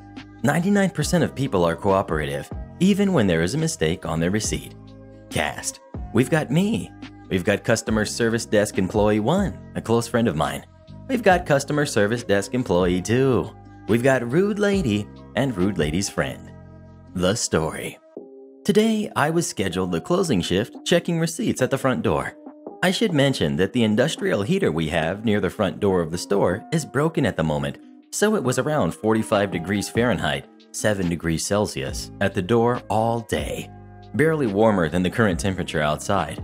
I was bundled in 3 layers, a hat and gloves to barely stay warm for 5 hours, so I wasn't in the best mood. Rude lady and rude lady's friend come up to me from the cashier service desk with a receipt and a carriage with 3 items in it, a case of water and 2 bunches of bananas.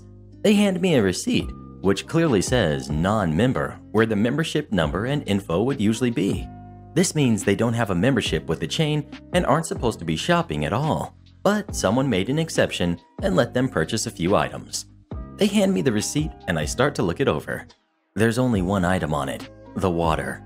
So I ask very nicely, "Do you have another receipt?" This actually happens quite a bit. People forget they did 2 separate transactions and only hand me 1 receipt. Also, if we suspect theft, which I never did throughout this entire exchange, we are required to ask if they have another receipt as a neutral way to start a conversation about a missed item. Rude lady. "Nope. Why?" Me. "It looks like only your water was charged on this transaction, but not the bananas." Rude lady yelling out of nowhere. Well, I paid for them. Do you check everyone's receipt like this? Me. "Yes, I do." I show her the receipt, trying to indicate that only the water is on there. Oh, so you count all the items and all the cards? Go ahead, ask the lady at customer service. She knows I paid. I page customer service to the front door. They're only about 20 feet away, so it doesn't take long. Customer service 1 comes over. "Hi, can I help you?" Rude lady's friend. She didn't help us. That other girl did. Customer service 2 was with another customer at the moment, so she couldn't come over. I quickly explain the situation to customer service 1, who relays the information to her colleague at the desk and awaits an answer. Customer service 2. "OP, she paid for those. She must have lost her receipt, but I did ring her up for them." Rude lady's friend. See? Rude lady. This is ridiculous. Do you really count everyone's card like this? Me. "Yes." No, you don't. You know how I know? The guy in front of me had a full carriage of items, and you definitely didn't count all of them. At this point, I don't even know how to respond. Obviously, 3 items is a different situation than 50. When she had cut me off, I was actually about to explain how we are trained. If it's a small order, try to count everything. For larger orders, it's more common sense. Look for big items or items hidden underneath the carriage and verify a few smaller items in the carriage. The exception is large business orders, which we do have to check pretty much everything, no matter how long it takes, especially if tobacco is involved. Rude lady, glaring at me. You can give my receipt back now and help the next person. Me, starting to lose my patience. "Ma'am, I'm just doing my job." Rude lady and her friend glare at me one last time and leave the store. Later, I found out from customer service 2 that rude lady had the receipt for the bananas on her. As in, it wasn't left at customer service when she checked out, but for some reason lied to me and said she didn't. She made a giant scene at the front of the store and backed up the line to get out for quite a while. Above all else, it's pretty simple. If I can clearly see that there are 3 items in front of me and the receipt only shows 1, of course I'll ask. If I let her go without verifying, I could have been in huge trouble with the asset protection manager. I wasn't trying to accuse anyone of theft. Like I said, most of the time, mistakes like this are cashier error. I am most definitely not an Uber driver. As the title says, I am not an Uber or a Lyft driver. There is no indication anywhere on my vehicle that I would be. I don't really put stickers on my truck anyway, so it's not like there's any confusion on this. I drive a 2014 Silverado, and I take care of it and keep the inside looking nice. And from some of the horror stories I've heard, I don't want to let strangers in my truck. Nothing against Uber or Lyft drivers, just not doing it in a vehicle I worked very hard to be able to buy. Anywho, yesterday I drove my wife to Ulta so she could shop for beauty products. I really had no interest in going in, so I parked and played on my phone for a bit. After about 15 minutes, the passenger door opens and some stranger gets in. This lady looked like she walked straight out of a meme about Karens and hopped into my truck. Random lady. No wonder I was waiting so long. You're over here messing around. Me. I think you're in the wrong vehicle. I don't know you. Why are you in my truck? Random lady. I need to go to this address. It's down by the amphitheater. Me. I'm not a cab. You're the Uber driver I just called for. You have the sticker. I look around. I totally have friends that would put something on my truck as a joke, but I wasn't seeing it. Ma'am, you must be seeing things. There is no sticker on my truck. I'm not an Uber driver. Random lady pulls out her phone and with a tone of such superiority that I immediately wanted to just push her out of the door says, My app says that the driver will be in a blue Ford Focus, and that's you. I laughed out loud. What is so funny? Me. I'll tell you what. I'll give you a free ride to the eye doctor to get you some glasses. You said your driver was in a blue Ford Focus, a small car, and you confused it with a dark gray Chevy Silverado pickup truck? And no possible trick of the light could those two ever get mixed up. You obviously need glasses, Mrs. Magoo. I'm sure everyone is about to be shocked by her next line. I've read enough Reddit stories and even written one or two. I should have seen this coming. How dare you? Me. I'm not your Uber driver. I don't drive for Uber. There is no sticker. You got into the completely wrong vehicle. The only thing that I can see as a reason is that either your eyesight is terrible or you're starting to come down with Alzheimer's or dementia, which would be tragic, but I don't think this is the case. I was watching the Karen rage build up in her face. I was expecting the explosion, but she switched tactics on me. I thought she was gonna zig, but she zagged. Random lady. Well, I still need a ride, and you aren't doing anything. So why don't you just take me there? I can give you $5. She said this like she was trying to bribe a kid with a piece of candy. I might have been willing to give her a ride. I'm a nice guy to most people, and generally am willing to help people out. However, her condescending tone got under my skin, and I'm not going to reward that kind of behavior. Me. No, and you need to get out. My wife is here. She had just shown up. This lady had the audacity to roll down the window and tell my wife, You can wait. I need a ride. It was that moment too that I just happened to see a blue Ford Focus driving really slow in front of the stores and the driver looking around, obviously her ride. I started speaking slowly while keeping an eye on the driver. Ma'am, listen. Pause for dramatic effect. I am not driving you anywhere. I'm taking my wife home and she definitely doesn't have to wait for you. You need to get out of my truck before I call the police. If you're waiting for your ride, you need to settle that with Uber. By the way, the Uber driver you were waiting for is leaving the parking lot right now. I pointed to the blue car that was moving to the lot's exit back onto the road. She flung my door open and tried to go chasing after him. It was pretty comical, really. We drove past her on the way out. She didn't look happy. Speaking of Uber, have you ever used Uber? And if so, did you like it? Please let us know. Only when I have to, but I never give them a tip. Am I the jerk for telling my son he's the reason we're getting divorced? I know upon reading the title alone, many of you will just call me the jerk, and you may be right, but I want to explain myself first. My wife and I have been together since we first met in high school. We were able to maintain a long-distance relationship throughout college and stayed true to each other. I truly thought we were inseparable. She gave birth to a boy 12 years ago, and since then, things have changed drastically. My son unfortunately has behavioral problems, and it's been very difficult raising him. He throws temper tantrums, gets in trouble in school frequently, refuses to listen to my wife and I. As a result, my wife and I started having disagreements about how we should handle him, i.e. whether to punish more, let him get his anger out, etc. This created a wedge between us that kept getting wider. We both resorted to drinking more and wanting to be away from each other as much as possible to get some relief. We started having more arguments, and eventually it became so obvious that our marriage was deteriorating that family members started questioning it. So the topic of divorce came up, and we both decided to go through with it. When I first told my son about it, he cried endlessly, then started throwing fits about how unfair it was. I completely understand that a divorce is hard on any kid, but the intensity of his fits kept growing. Since my wife and I are separated, not yet divorced, and because she can't tolerate our son that much, we agreed that he gets to spend most of the week with me, unfortunately. So I see him a lot and have to put up with his yelling far more than she does. Last Friday, he started asking if my wife and I forgave each other, and I told him that the divorce is happening, like it or not. He starts crying, and I got mad and told him, "Buddy, you want to know why we are getting divorced? Because of you. We were happy before you were born, but you always act bad and get in trouble. So stop arguing with me when you caused it. You have nothing but yourself to blame." This devastated him, and I did apologize, but I told him there was some truth to what I said. However, since then, he's been much more quiet and behaved. Even my wife, who was with him over the weekend, said he was much better.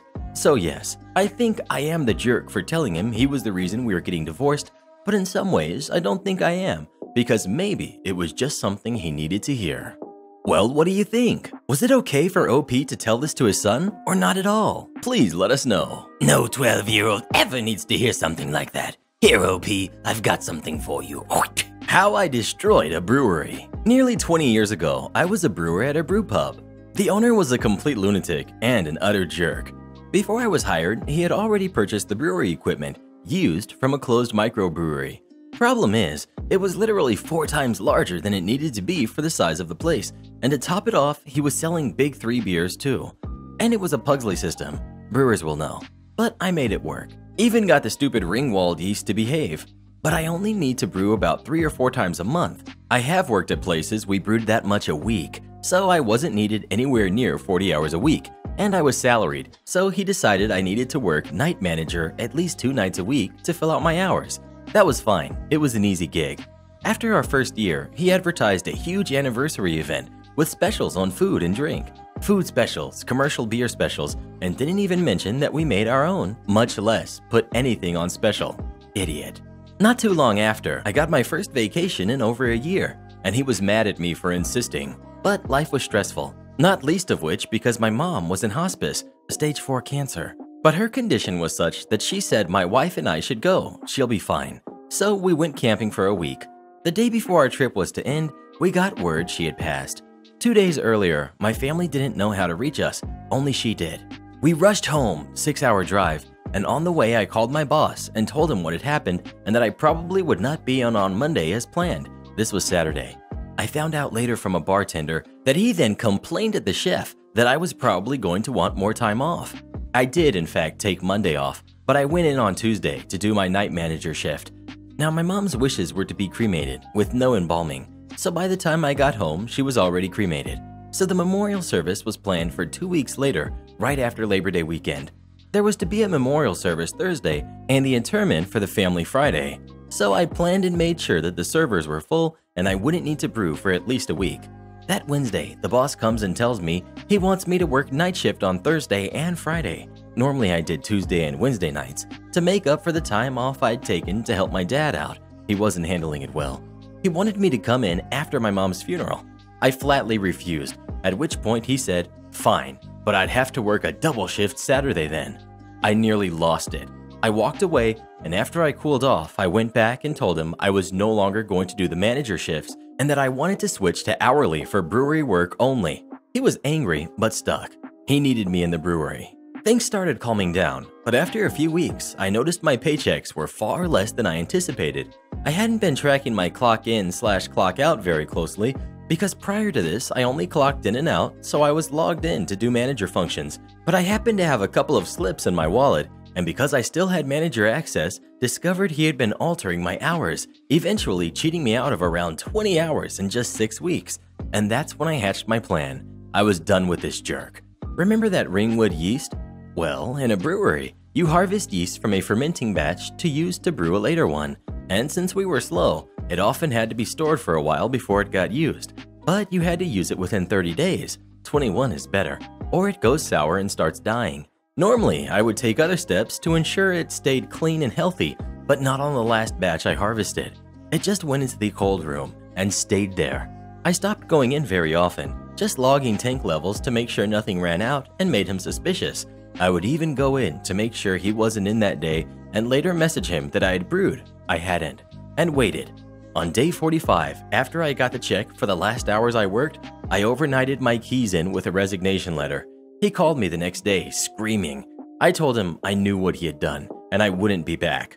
I don't know what he looked like, But when he went into the brewery cellar and discovered he had empty fermenters, nearly empty serving tanks, dead yeast, and almost no grain, pity really. After that, he tried to hire my former assistant, who was working at another brew pub by then, because the jerk had forced me to fire him to save money. He laughed at him. He then apparently got the son of one of the brewers at a nearby brew pub, which he had originally been part of, to brew for him, but had to fire him because this guy kept getting drunk down in the cellar. So he tried doing it, and I had heard he had stopped brewing entirely eventually. About a year after I left, he folded. Staff showed up one morning to padlocked doors. Drove through there a few years back. Not only gone, but building was torn down. I felt like stopping to sow the ground with salt, but I was in a hurry. Speaking of beverages, what's your favorite drink of all time? Please let us know. Wine is pretty much the only thing I drink. Gives me the kick I need to take on the managers. Am I the jerk for telling my girlfriend she has to get a real job after she spent our food money on makeup? I'm a 21-year-old male. My girlfriend, who's 19, quit her job at a grocery store a couple of months ago after her best friend decided to unfriend her. She was pretty sad about it, and I kind of understood why. I never really got the full story, other than that they lived together, and she admits to have been taking advantage of her financially sometimes and being rude because she was tired from work. Needless to say, the friendship ended. She got all depressed, quit her job, literally just didn't show up ever again. And this is also my work, by the way. I still work here as a cart boy. I make minimum wage and work 35 hours a week on average. She doesn't have the best relationship with her parents, so she lives with me and my parents. My mom doesn't really like her, but my girlfriend does help around sometimes. She makes me dinner some days and does some of the laundry. She decided she wanted a cam girl, and she's made some, but not much. I wasn't comfortable with the idea, but we needed money and she didn't want to work. My parents just let us live here, but we pay for our own food, and I pay my mom some money in rent, not nearly the cost of a real apartment. I pay her phone bill sometimes when she doesn't have enough, and buy her food and myself food as well. She spent a lot of her time drinking and blazing. I do too, but she's home all the time, so… And she worked for 2 days at a store near us and blamed it on them when she wouldn't want to work anymore. Anyway, I didn't have much money. Given I only get about $300 to $280 a week, my store is a union and we have to pay union fees weekly. I gave her some money. I don't remember if I told her it was for food. I probably forgot. But she spent it on makeup and sent me pics about it. I got furious. She spent all of our food money on makeup at CVS. I told her I was sick of this and that she needs to get a real job with real income because I cannot continue paying her bills, mine, food, and all this other stuff. She started crying and said I was insensitive and a jerk because she's depressed. And I said she could just get a job, then afford therapy sessions, and how I'm depressed too, but I still go to work. This has been happening for 6 months. We've only been dating for 9. Am I really a jerk? She won't talk to me and locked herself in our bedroom. Well, what do you think they should do? Should his girlfriend get a different job? Should they stay together or split up? Please let us know. Lace up those Nikes, OP. It's time to run. Listen, lady, this is a barber's, not your credit union. So I'm getting my hair cut today in Dublin, Ireland, chatting away to my barber, who's also a maid. It's a slow day, so there's only me, Barber 1, who's cutting my hair, and Barber 2 in the shop. We're talking about lockdown and crap when an older woman, say late 50s, early 60s, Karen, walks in and asks about the credit union up the road. The following conversation takes place. Karen: Sorry, boys, but do you know when the credit union opens? Barber 2: Oh, that one has been closed for a few months now. The nearest branch is about a 10-minute drive away. Why did they close? Haven't a clue. Sorry.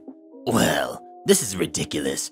First they closed the one in the shopping center, and now this? How am I to get my money out? Barber 1: They moved to a bigger building down the way. Barber 1 provides detailed directions. I've just come from that way. You're telling me I have to drive back now? Only if you want to get your money out. Karen gets agitated and raises her voice. This is a disgrace. I'm going to withdraw my money and cancel my account and put it all in the post office. Barber 2: Whatever. Credit union is that way. Have a good one. Did they even consider how inconvenient moving buildings would be for their customers? Yeah, they did. And they explained everything in the email and letter they sent to their members. My ma'am is with that credit union and she's known for weeks. Now can you please leave? I'm cutting this lad's hair. That's a lie. I've been a member for years and got no warning. It's not a lie. Now please get out. Who do you think you are, talking to me like that? I think I'm a barber, and I know this isn't a credit union. Now get out. Karen leaves and mutters, Unbelievable. I'll be calling the owner to complain about your attitude. Barber 1. Make sure you call the right barbers, you dope. And end scene. We had a really good laugh about it and felt really sorry for any credit union staff unfortunate enough to cross our path. Would I be the jerk? My son's father and I already agreed on a name, but I want to pick a new one without his input. My ex and I were together for nearly 3 years. I found out I was pregnant when I was already 12 weeks along, and my ex was excited to be a dad, and he couldn't wait for the baby. We picked out names. I wasn't a massive fan of the boy name he chose and told him so, but he said it's a family name and meant a lot to him, so I agreed to it despite having other options I liked more. 2 weeks later, he told me that he wanted a paternity test. I said I didn't get where this was coming from, but I have nothing to hide, so okay. He then asked for one at my next appointment, and they said the only option was amniocentesis, which slightly elevates the risk of miscarriage. I know it's only slightly, but I'd rather have no risk than a slight risk. I asked if there were other options, and they said that there's a different test they could do before the birth with no risk from the procedure, but they can't do it at the place I went for checkups, and my doctor said that me going to the hospital for the other test would pose an unnecessary risk just by going there, so they didn't recommend it. I said to my ex that if he wanted a paternity test, then we could wait until the birth, because I'm not putting the baby at risk with either of the in utero options. Because of this, my ex said that he wouldn't be involved until the paternity test comes in and proves he's the father, at which point he would be totally involved. Until then, I'm on my own. I'm now 37 weeks pregnant, and I've spent 23 of those weeks without him entirely. I've been thinking about the name a lot. I feel like we chose this name together, but I've gone through this whole pregnancy alone. I'm about to go through delivery alone, and despite what he said about wanting to be involved once we have confirmation, that's still not a guarantee that he'll actually be involved. We've already broken up over this, and I didn't like his choice of name that much to begin with. I want to pick another name. I'm staying with my parents and siblings, and I talked to my parents about it. My dad agrees with me and thinks I should choose something new because, in Dad's words, my ex hasn't done anything to earn a say in this. My mom, however, and my sister both feel that I should go with the agreed-on name because it was agreed on, and they feel this would hinder a healthy co-parenting dynamic. I think I might be the jerk because it's his baby too, and the last thing I want to do is push him away when our relationship in general is already pretty crappy, and this wouldn't be a good start to co-parenting as exes. Would I be the jerk for changing the name? Info. I don't know exactly why he wants a test, but here's my thoughts. 1. He asked for the test shortly after telling his parents about the baby, and his parents don't like me, so they could have said or done something. 2. I have a few male friends who he doesn't like me spending time with, despite our time together being in a group of several people, even mix of men and women. 3. The pregnancy was 5+ years ahead of schedule, so it was a shock to both of us. Bear in mind that all of this is pure speculation, because when I asked him why he wanted the test, he only said he needed proof, and he couldn't know it was his baby the way I could know it was mine.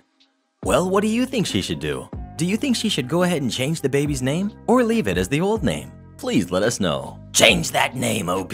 That boy don't deserve a say in nothing. Sorry, replacement. I'm not training you. This happened over 18 years ago, but I remember it like it was yesterday. I had worked for a law firm in a clerical role for about 3 years. Though not a lawyer, I ended up doing a lot of work that lawyers normally handled, but not for lawyer pay. Anyway, I'd landed my dream job in another field. More interesting, better hours, better benefits, double the pay. I hit the jackpot and was on my second from last day at the law firm, having respectfully given and honored my 2 weeks notice. As it happened, I needed to take an extended lunch break one day to handle some business related to my pending new job. I arranged it ahead of time and even came in 2 hours early to make sure all my work was completed on time. Dang, I was too conscientious. Anyway, my lunch business took me longer than expected and I returned about an hour later than planned. No big deal, right? I had very little left to do and only 2 more days at that job anyway. Nope, the HR manager found me as I got to my desk, called me to her office, and fired me on the spot. I managed not to smile and thank her because I was thrilled to have an extra couple days off before heading to my new position. I had a little spring in my step as I walked to my desk to pack up my stuff. I can neither confirm nor deny that I was whistling a happy tune. In truth, there was only one thing I still had needed to do on my final 2 days. Though not a lawyer, I essentially took care of all the estate planning clients, wills, advanced medical directives and such. I'd take all the info from the clients, generate all the forms, check the compliance with all the laws, and hand it to the attorney. He'd skim it, sign it, and bill his hourly rate for the hours I worked. It was a cash cow for the firm because I made next to nothing. Anyway, though I was good at the work, the files were rather a mess. Let's just say my system worked for me, but it was eclectic. As I was packing my desk, I left them piled in a box on the floor. Moments before I was preparing to walk out for the last time, the young attorney, yes, attorney, who had been assigned to take over that part of my work came up to my desk. He said, "HR manager told me to come find you and have you show me the estate planning files. She said you'd show me what I need to do." I had the incredible pleasure of being able to look at him and say, with the most sincere and innocent tone, "I'm sorry, I don't work here." Then I pointed at the pile of files and suggested HR manager would have to help him. Then I picked up my box of personal effects and walked away. And just as sweet as could be, poked my head into the HR manager's office on my way out to assure her that there were no hard feelings and to let her know that the young attorney was probably going to be looking for her. Stop making noise after 10 p.m.? Alrighty then. Some time ago, 4 years and change to be precise, my best friend and I moved into a nice house with a cool inner garden and a tiny living room looking out into it. We, 20 at the time, weren't really into partying, but as most university students still had some friends who would come over 2 to 3 times a month in 2s or 3s to hang out, bake, drink some wine and chill. Nice times. Once the weather got warm enough, we would sit in the garden and talk. And here, you'll just have to take my word that we were only talking once the clock hit 2200, as that's when the official night hours start around here. So, no shouting, not even the quietest of music, no more than 4 people having a chill conversation in their own backyard. Working and studying, mind you, doesn't leave much time for such luxuries, so again, that's no more than twice a month. Across the fence, there lived a just-no family. An older lady and her husband in one house, and her daughter, toddler, grandkids, and 2 small obnoxious dogs barking all day, every day, in the next, both sharing a garden bordering on ours. 2-meter-high concrete wall between us and them. Additionally, we had never met them in person until they started showing up at 22:05, demanding that we go inside and close all windows so as to not be heard at all. Because otherwise, we are a great awful inconvenience, super loud, and an absolute breach of the rules. Not true, but the constant bickering, threats, and calls to the landlord spoiled any enjoyment of the garden and summer evenings for us. The final straw was when the husband appeared at 22:02. So he had obviously been waiting to lecture us as to how we can be as loud as we want, but no later than 2200, because in this community, we have rules. Alrighty then, cue malicious compliance. Both of us enjoy a wide variety of musical genres: jazz, blues, swing, classical, folk, the occasional pop or rap track, you name it, and rock and metal abundantly. So for the next 2 years, every evening with nice enough weather, the time from 2100 to 2200 became the neighborhood musical education hour. And at this point, it ain't jazz either, and is as loud as we darn well please. We're having a blast, unwinding from the day, incorporating all cooking and showering into a dance routine. Then, all music stops at the strike of 2200. Yes, we have an actual church with actual bells that rings even at the time of the night. And on, evening after evening, till the leaves start to fall, and it gets too cold to blast some nice Rammstein or Pink Floyd or whatever through the huge living room window. They tried to complain to the landlord about it too, but at this point, he told them that they got exactly what they asked for and to buzz off. Only thing we hear from the other side of the fence nowadays is them screeching at their dogs, and they lived happily ever after. Homeless-looking guy actually does work in the building. So, years ago, I got a pretty sweet gig working as a security guard, shift supervisor actually, important, a building downtown. It was a mixed-use building, so we had a food court, retail stores on 2 levels, as well as 5 office towers. When I first started, one of the things all the guards are taught is to treat everybody they deal with respectfully. The building did have a lot of transients and homeless people wander through, but we prided ourselves on being courteous and polite to everyone. Well, one lazy Sunday morning, I get a frantic call from our building operator, guy who watches all the security cameras, telling me I need to get to a specific bank of chairs on the 2nd floor. He's panicking, and I can't make out much of what he's saying other than one of my guards' names. I go rushing over, worried about this guard who's a bit of a loudmouth bully and he might be in a fight or something. Oh boy, do I wish that was the case. When I get there, the guard is berating an older gentleman who is seated in one of the chairs.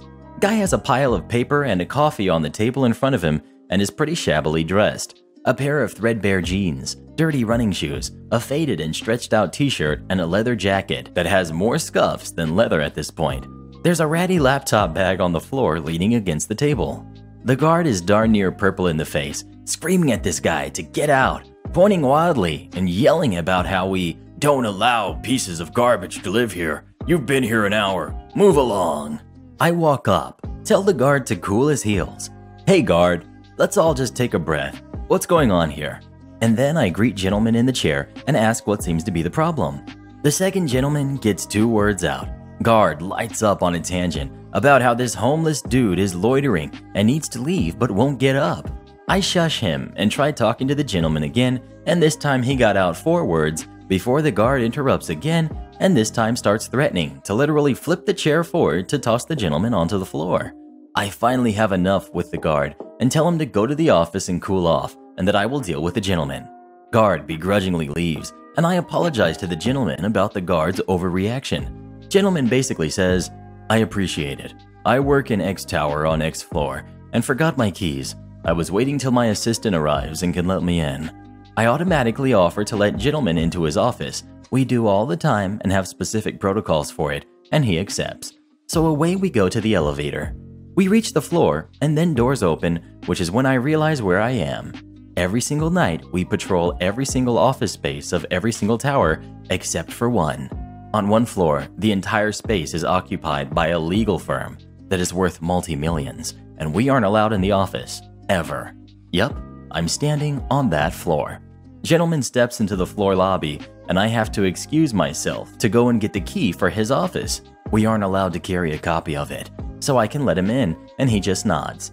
I race down to the building operations room, snag the key, and race back as fast as I can.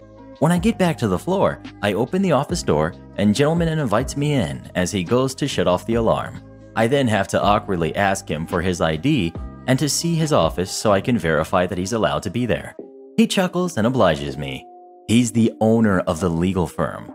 Thanks me for letting him in, and I leave. About 20 minutes later, the president of our security company arrives on site with 2 other people, and guard who blew a gasket is escorted off site. Fired.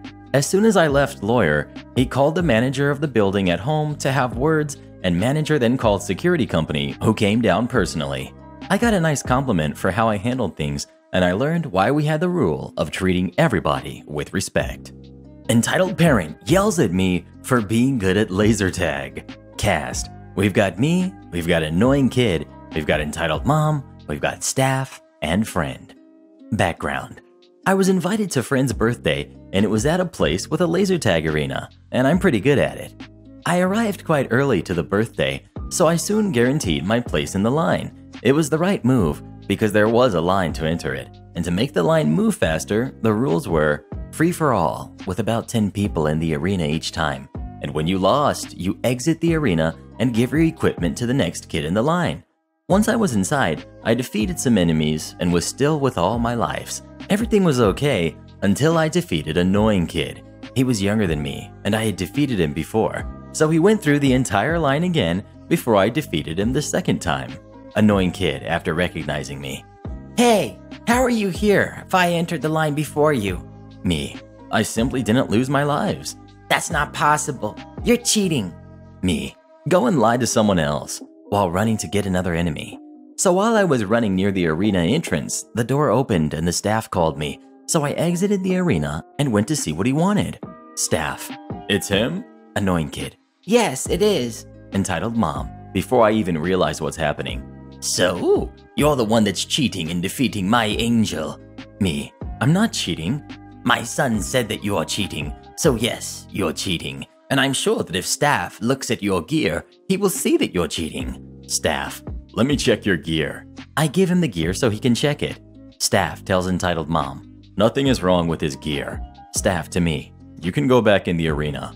But he's been in the arena for more than 20 minutes, and my angel stayed less than 5 minutes each time. But ma'am, the rules are clear. You're only eliminated when you're defeated, and he hasn't lost yet. But this isn't fair. He played more than my son. Ma'am, please calm down. I only work here. I'm not the one who created the rules. At this moment, I decide to return to the arena, where I stayed until Annoying Kid entered the arena again, and somehow convinced 6 of the other players to come after me. I had defeated some of them before. So 7 kids rushed at me, and even though I managed to defeat 4 of them, including Annoying Kid, they were able to defeat me. At this point, I only had half of my lives remaining. So after that, I returned to the line and managed to return to the arena. But after half of the other players decided to go against me again, I decided to go and do something else. I just remember Entitled Mom and Annoying Kid looking mad at me every time they saw me. If you're wondering, Annoying Kid was only at the party because Entitled Mom was friend with Friend's mom. Like some of the other kids, he was able to convince to attack me, so I had never met him before. Karen flips out that I won't get her a pair of shoes. Hello everybody, never expected to be posting here, so this just happened a few hours ago now, and I still can't get over the absurdity of it all. Since lockdown has happened, I've been going on walks every day so I can get exercise, also because I need to walk my dogs. I don't have a lot of shoes as I don't have a lot of money, and so I try to limit excessive amounts of stuff. Lockdown has been really relaxed in my country as the cases are only average. I recently sold some old tech so that I could get some money to buy some new shoes, as my old shoes have a few holes in the sole. I managed to make around 80 pounds from selling, and so I was going to buy some decent shoes that wouldn't wear out. Now to get into the story. I had gone to Sports Direct to get a nice pair of shoes, as I know they have some really good deals on at the moment near me. Now, the uniform for Sports Direct is a black polo shirt with white stripes and the logo on the back, an optional hoodie, and any pair of dark trousers or jeans, preferably black. I had decided to wear my Adidas polo shirt that my dad had given me, since it didn't fit him anymore, with a pair of maroon jeans along with my very worn-out shoes. I had found a pair of walking boots that were pretty expensive, and I was having a look at them, asked about them, but then found they didn't have my size, so I went to go put it back on the shelf. Enter Karen. Karen spinning me around by the shoulder. Excuse me? In that typical snotty tone. I've been waiting for ages for service. Now, do you have these shoes in a size 6? Me, obviously alarmed. Sorry, can you please not touch me? And also, I don't know if this store does. Karen scoffing. What the heck do you mean you don't know if the store does? It's your duty to know. Now, go serve me and check to see if you have a size 6. Me, no, it's really not. Also, where's your mask? It's mandatory to wear one in stores, you know. Karen. No. I can't wear a mask. I can't breathe. It covers my nose. How would I be able to breathe? Just get me my size 6 shoes already. Now, I was getting irritable at this point. I hadn't slept that well as it was too hot and I didn't have a fan. Oh, I forgot to mention, I'm only 15 and about 5 foot. Do you see a small problem? I have a baby face anyway, and sure, my mouth and nose was covered, but I didn't look a day past 13 at max. Me. Please, miss. I'm 15 years old. I'm just here to get a pair of shoes for myself. Karen, almost hissing at this point. You liar! You obviously work here. I saw you put a pair of shoes back on the shelf, and you're wearing the shirt. Don't you dare lie to me. Me. Oh my god, I'm done with being polite. I've tried to tell you that I don't work here. I'm 15 years old and I'm a customer. How narcissistic are you that you think everything you think is right? Karen, mouth as wide as a snake's. How dare you speak to me like that, missy? I'll have you fired for that. Now, call your manager over with your radio. Me, looking down. Oh, look, I have no radio. Doesn't that indicate something to you? By now, the few people that were in the store were looking over, and an employee had come over. Employee. Excuse me, what's going on, and how can I help? Karen. This disrespectful girl has refused to get me the shoe size I requested and is insulting me. I demand to speak to the manager and talk about getting her fired. Employee then looks to me, staring at me for a few seconds with a confused look on his face before he looked back to Karen. Employee. I'm sorry, miss, but she doesn't work here. Also, where— No. You can't just cover for your friend when she did something wrong. Get me the manager. Karen went into an absolute tantrum, stomping her foot and not listening to anybody that tried to talk to her. Reluctantly, after a few seconds, employee walked off to find his manager.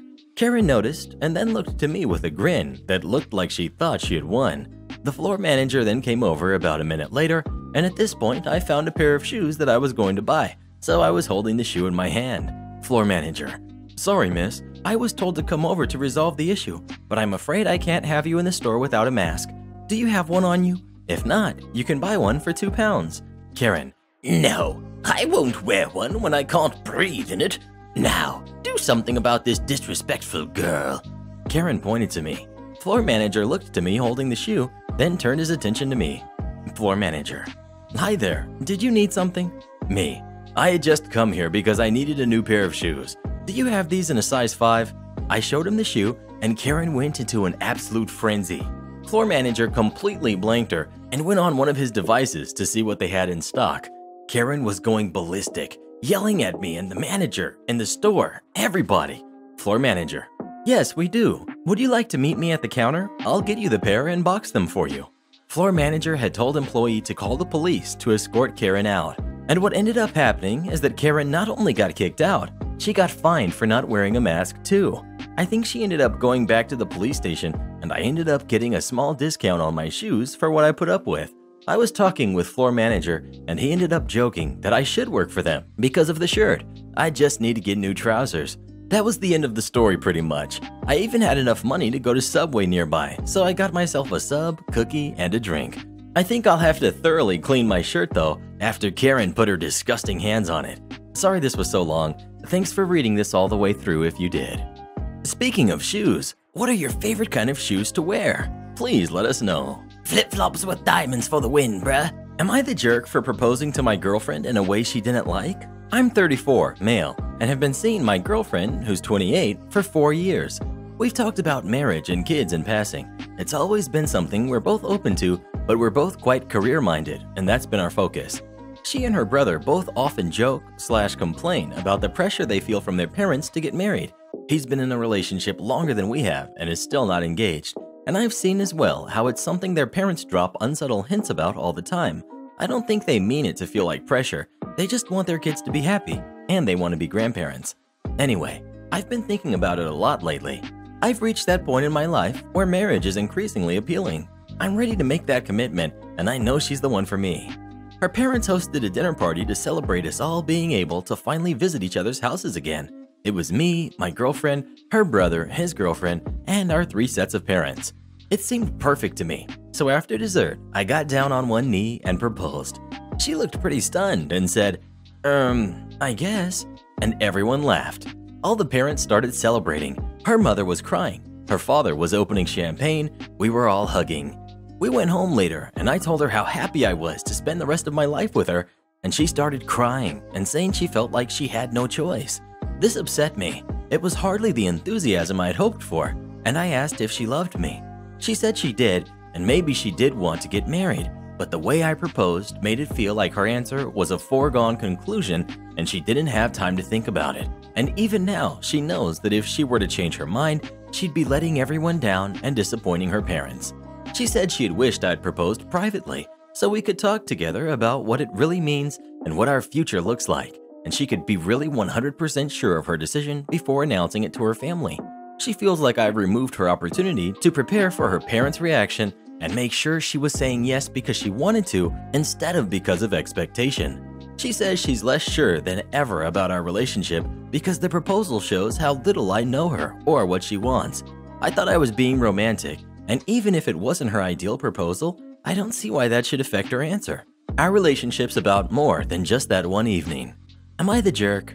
Well, what do you think? Is he a jerk for the way he proposed to her or not? Please let us know. A+ for effort, but you done goofed. Friend Crank called me at my job, so I had him served with a fake paternity suit at his. 10 years ago, a friend of mine Crank called me several times in my office over the course of a day. I decided in that moment that 1, this would not stand, and 2, rather than entering into a long, protracted quagmire of a prank war, I would use the nuclear option and end it immediately. My friend, Mike, was a well-known local bartender. I worked at the same bar as a bouncer, and he was very much enjoying single life at the time, facts which I knew I could take advantage of. Soon, a plan began to form. I would have him served with a fake paternity suit while he was working at the bar.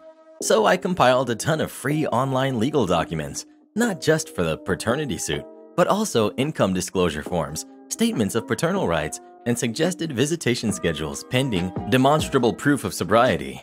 I filled out all the forms, then smeared what looked like date received stamps as proof that they had been filed and ran copies to make those stamps even more illegible. From there, I crafted a backstory to be included in a cover letter from the fictional mother's fake law firm, the Nearby City Family Law Center, on letterhead and all. The mother was an Irish exchange student visiting the area the previous summer. She had only been with Mike, so she knew the baby, Eliza, was his. The cover letter encouraged Mike to call during regular office hours to discuss arranging a DNA test to affirm paternity. I set up a generic voicemail for the number listed as the office on the letterhead. By the end, the paperwork was somewhere between 20 to 25 pages. I enlisted another friend not known by Mike to serve the documents and instructed him to do so around 10 p.m. on a Saturday evening. I told him to keep the interaction very simple. I wasn't able to be by the back bar because I knew I would be laughing way too hard, but based on eyewitness reports, it played out like this. Friend: Are you Mike? Mike: Yes. Friend: Is this your middle name and your last name? Mike: Yes. Friend drops the folder on the bar. Mike: What's that? Friend: Paternity suit. You've been served. Turns around and immediately walks out of the bar. Mike: Yeah, that sounds about right. Mike read through the packet, shakily poured himself several drinks, and then ran over to the bar owner, who was aware of the prank, to ask what to do. He also called the number on the letterhead, but sadly did not leave a voicemail. After a solid 10 minutes of intense psychological revenge, the owner finally told Mike he should closely read the last page of the packet. On it, in size 2 font, it read, "Go forget yourself, Mike." At which point, Mike ran to the front door and punched me in the chest. Epilogue. Several months later, Mike was on a trip across the country. He had left his car at home with his mom, who generously had washed it for him. Mike, for some reason, kept the paternity suit paperwork in his driver's side door. During the course of the car wash, his mother found it and read the entire thing, then called him sobbing in the middle of the night, asking why he hadn't told her about her Irish granddaughter. Am I the jerk for not giving my mom $2,000? When I was 3, I was mauled by my aunt's dog. It was pretty bad, and I have a pretty sick scar on my face from it. It was not only traumatic for me, but for my parents. My mom decided to sue her sister's insurance company since it was really expensive, and this was not the first time this dog bit a family member. Anyways, the lawsuit ended. We won. I'll receive $75,000 when I reach the age of 25. My mom is currently asking me for $2,000, and I don't know if I'm the jerk for not wanting to give it to her. Here's my reasoning for not wanting to give it to her. Part of the settlement was for plastic surgery. $2,000 was set aside for me when I was 10. I decided not to go through with plastic surgery. I learned to love my scars. My mom decided to take that money and gamble/drink it away. Now that I have a kid of my own, if this happened to my kid, I wouldn't be asking for $2,000 from her since it was her traumatic experience and her money. My mom was a terrible mom during most of my life. My dad was pretty much the only one raising me. My dad isn't asking for money from me. My mom's reasoning for wanting the $2,000. Suing her sister caused a rift in her family. She spent several days on unpaid leave taking care of me. It was a lot of work and stress on her suing her sister. I was going to give some money to my mom and dad anyways, but now since my mom is practically begging me for it, it makes me second guess if I should give it to her. My mom likes to remind me that my dad wasn't going to sue, and that since she came up with the idea of the lawsuit, it makes her entitled to some of my settlement. But my thing is, that's something a good parent should have done. She thinks she should be rewarded for being a good parent for once in her life. Now my mom is angrily texting me and calling me horrible names, saying I'm selfish, and if it wasn't for her, I'd have no settlement money. She's giving me a mega guilt trip. Honestly, I don't know if I'm being selfish or not. It is a lot of money. Anyways, Reddit, am I the jerk? Well, what do you think? Should OP give their mom $2,000 out of the $75,000 they're going to get, or not? Please let us know. Maybe mom can just sue them for the money. She seems to be pretty good at it. We are permanently closed. 2 years ago, I closed my repair business in a hurry. I had some family emergencies, and it pulled me away from my business long enough that with refunds and being closed, I could not financially reopen. I was in danger of being evicted from both the retail space I was in and my house. Those that know me know I am a brilliant tech. One of my closest friends had his own business serving arcades, movie theaters, stuff like that. He makes me an offer I couldn't refuse. I would make 3 times what my monthly income was what I averaged at my shop, plus he was going to pay me a large sum up front to make sure all my rent was paid up and I would not lose anything. Needless to say, I made an agreement with my landlord, put a permanently closed sign on the door, and took the offer. Originally, I intended this to be temporary, so the shop has ended up sitting closed for 2 years. Then all this craziness started, but now it's slowing down and I'm finally getting the time to start selling off and packing up my shop. I'm in the storage room and I hear banging. I go outside and there's a couple standing there. The woman starts yelling as soon as she sees me. Lady. Finally, someone is actually here. I point to the sign. Lady. I've been here every week for 2 months. Why are you always closed? I point to the sign. Stop playing games and speak to me. I point to the sign and start to walk away. Lady. Don't walk away from me. I need my wine cooler fixed. I'm losing money and wine every day it's down. I'm going to sue you for my losses. I walk back to the door and pull off the sign, watching her face get excited like she won. I yell through the door. We are permanently closed. I put the sign back up and yell, who are you going to sue? This business has been closed for 2 years. It has no licenses, no employees. I'm just here to empty the suite. Maybe you could read if you drank less wine. The husband, who has been standing behind her the entire time, almost burst out laughing. You know she has probably dragged him there every week with her and had to argue with her about us being permanently closed every time. I was actually told later every other shop that worked on wine coolers in my area have either closed or quit serving them because they have such a high failure rate, nobody wants to deal with them. Am I the jerk for telling my husband we can't take our daughter canoeing? This is so stupid. I can't believe I'm even posting this here because I'm sure I'm not the jerk. But my husband keeps bringing it up and making me feel like a jerk, so I figure I'll see what you guys think. Super short and simple.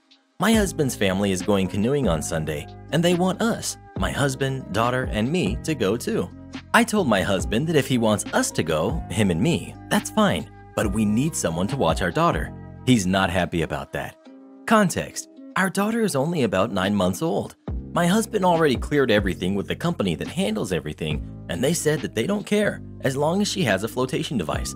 But even assuming that the weather holds up, that's still several miles down a river in a canoe.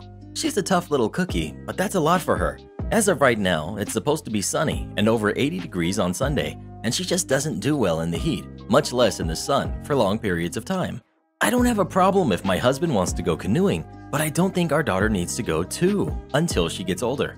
My husband says he agrees with me, but then he'll say things in passing like, well, if we're going canoeing on Sunday and we take our daughter, no, we're not taking her.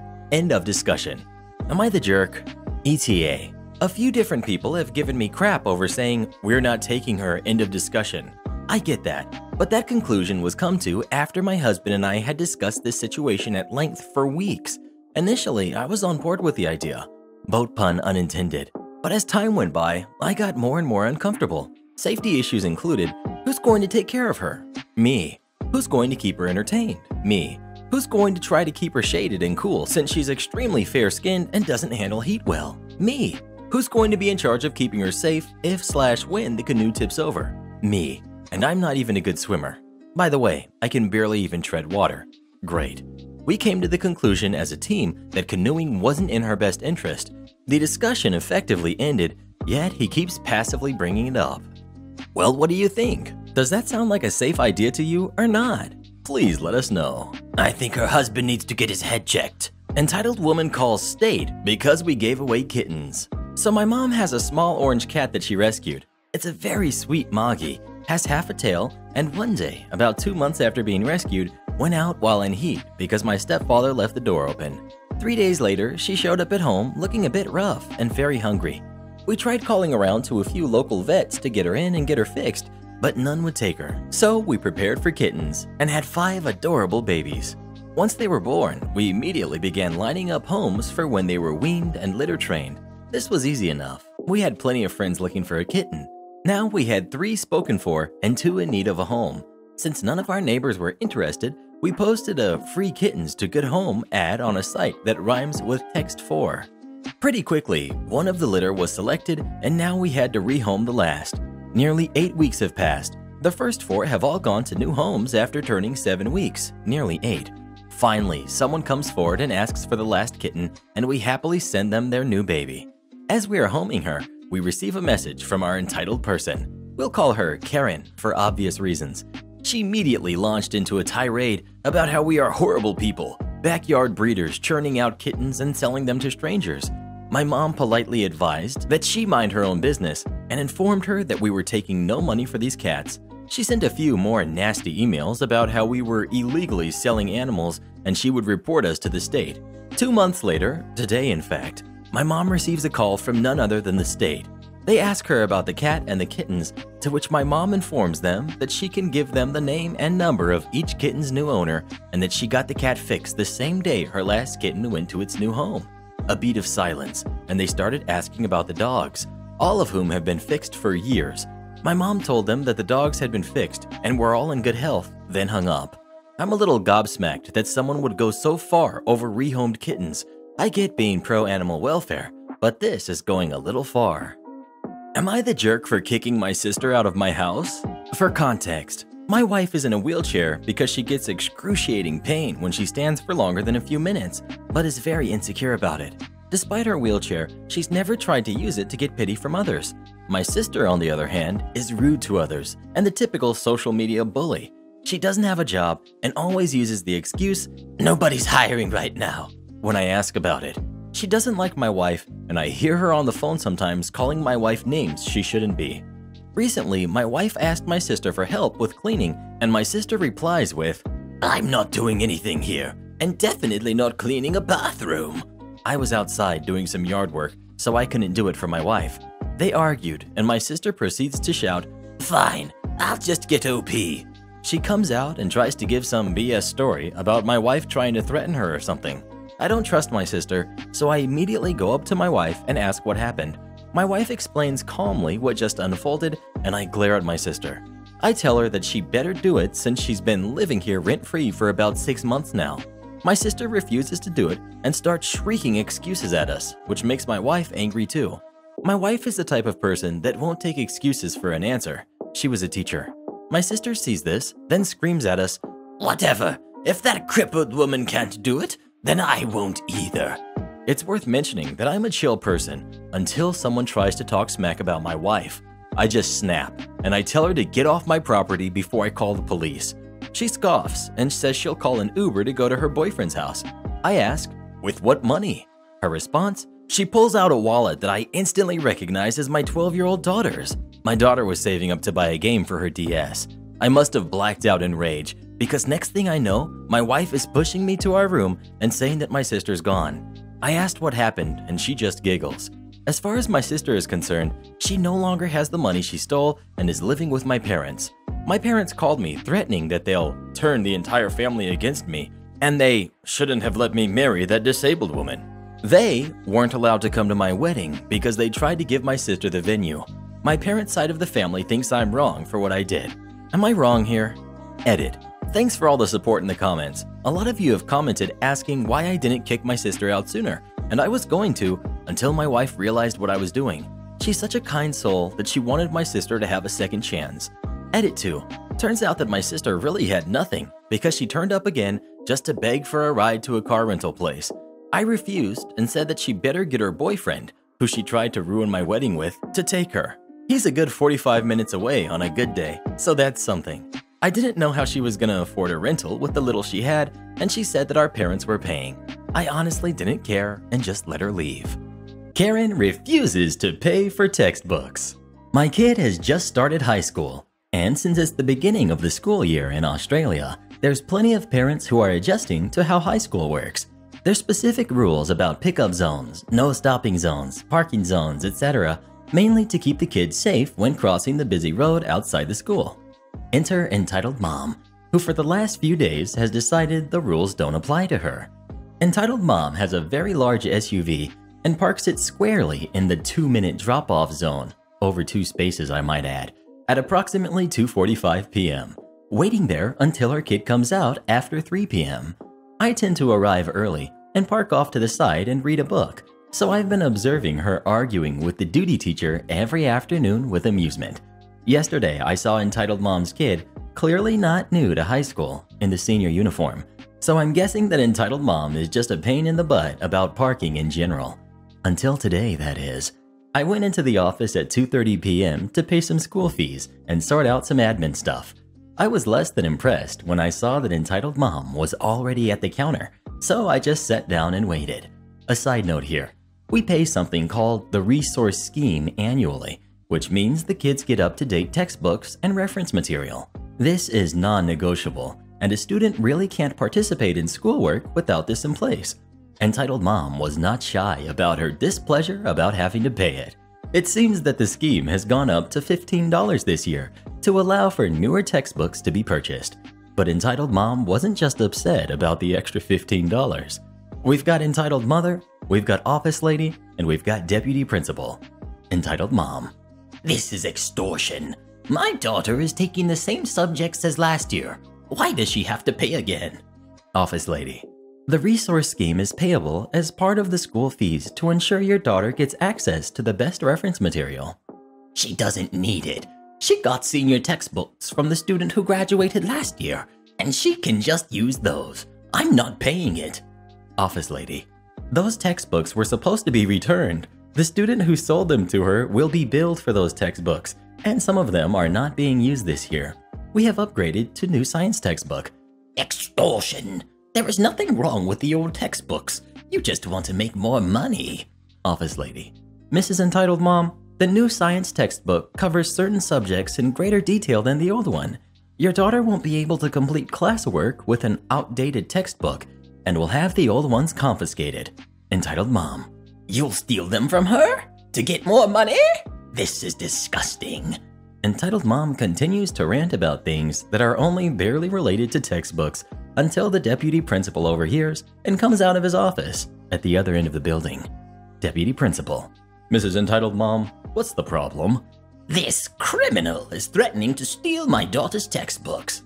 Principal looks at Office Lady, who just shrugs. Mrs. Entitled Mom, the school participates in the resource scheme where the students return textbooks at the end of the year and are issued curriculum-appropriate texts for the new year. This ensures that all our students have access to— Oh, so I'm paying for other students. Entitled Mom breaks off into another rant about how if parents can't afford books for their kids, they shouldn't be allowed into the school. It was at this point that the principal suggested they go and talk in his office. My transaction took about 10 minutes all up, and throughout it all, I could hear Entitled Mom tearing into the principal. After completing my business, I wander back out to my car to wait for my kid.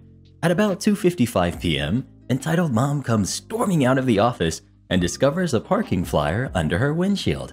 Not an actual ticket, just a flyer that advises safe parking zones, etc. The duty teacher has a stash to give to new parents who aren't sure where to park when picking up/dropping off. I had the delightful opportunity to watch Entitled Mom lose her crap over a piece of paper until her daughter appeared and then drove off, exceeding the 40-km/h speed limit. Alas, if only the local police had been on patrol, it would have been the cherry on top of a very entitled Sunday. I do work here. Now go wash the dishes. I manage 3 restaurants. I started as a dishwasher and worked my way up the totem pole. The owner recently retired and just pays the bills. The rest of the operation is on me. I joke around and say the chain of command is God, the owner, me, and then there is everyone else. A year or two ago, a new shift manager had been hired, and when you run 3 restaurants, it's impossible to immediately meet every employee. But anyway, I was in one of the restaurants sitting at my favorite booth, and I heard the new manager talking rather loudly. He was standing next to a server trying to take an order. Now this server has a slight learning disability, but is highly functional. Jerk was standing there in front of the customers saying things like, "You have to be patient, she's slow, I'm helping her as much as I can. Oh, look at you, your uniform is a mess, you need help." He was talking about her apron. "You could get caught and hurt yourself, we don't want you to do that, would we?" Berating her when she asked a customer to repeat their order. I leaned out of the booth I was sitting in and looked at Mary, the server. She saw me, and I put a finger to my lips to signal her not to say anything. Mary gave a slight nod, indicating she saw me. I got out of my booth and walked around the kitchen. The cooks and dishwashers said, "Hello, Mr. H. Decided to pay us a visit? Not right now." Tony knew by me just saying that something was wrong because we usually exchange banter between each other. "Tony, do me a favor. Tell Jerk Manager there's a phone call in the office and tell Mary her order is up." I walked into the office, sat down, and waited. Jerk came into the office, and I saw Mary. Told her I need to talk to her next and to sit in the break room. Jerk Manager looked at me in my street clothes and, "Look, payday isn't till Monday. No advances." "I'm not here for my paycheck." "Oh, you must be here for stock," he said. Me. "No, I'm not here for stock either," I said. "Then why the heck are you in here if you don't work here?" He huffed. "Oh, I work here all right. I am your manager. I only answer to the owner." The penny dropped. "Oh, hi, Mr. H. It's a please to—" "Close the door. Now," I interrupted. "I heard what you were saying and saw what you were doing to Mary. You call yourself a manager? How the heck did you get this job?" He said. "Well, Mary is a little—" Me. "A sweetheart who doesn't deserve to be treated like that. Yes, she has a slight problem, but she is one of my best employees and has more heart than you ever will. I am going to give you 3 options. 1, I fire you. 2, you quit. 3, you take a demotion. It's your choice." Jerk said, "How do I know you really work here?" I picked up the phone and made a call to the owner. "Yeah, hey, how are you?" "Yeah, I'm fine. Look, could you tell Jerk who works for you? He doesn't seem to believe me." "Yeah, I know. Have a great day." I handed the phone to Jerk and watched as the color drained from his face. He handed the phone back to me. "Now, about those 3 options. Choose now or I will decide for you." "I'll take the demotion," he said in a low voice. "Good choice. Grab an apron and get on the dish tank." "Dishes? You're making me a dishwasher?" "Yeah, I am. Do you honestly think I would put you in a position over others? If you work hard enough, I might make you a busboy."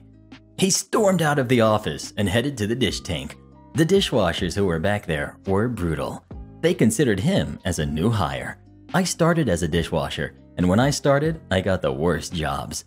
Jerk was back washing dishes and tried giving them orders. "Okay, boss, we got it." And the snickering began. "What? You believed me? We have more seniority. Now go get the garbage can and clean the filters in the dish tank," I heard Mike say, who's a dishwasher. I called Mary and said, "Mary, are you okay, honey?" And that's when the dam broke.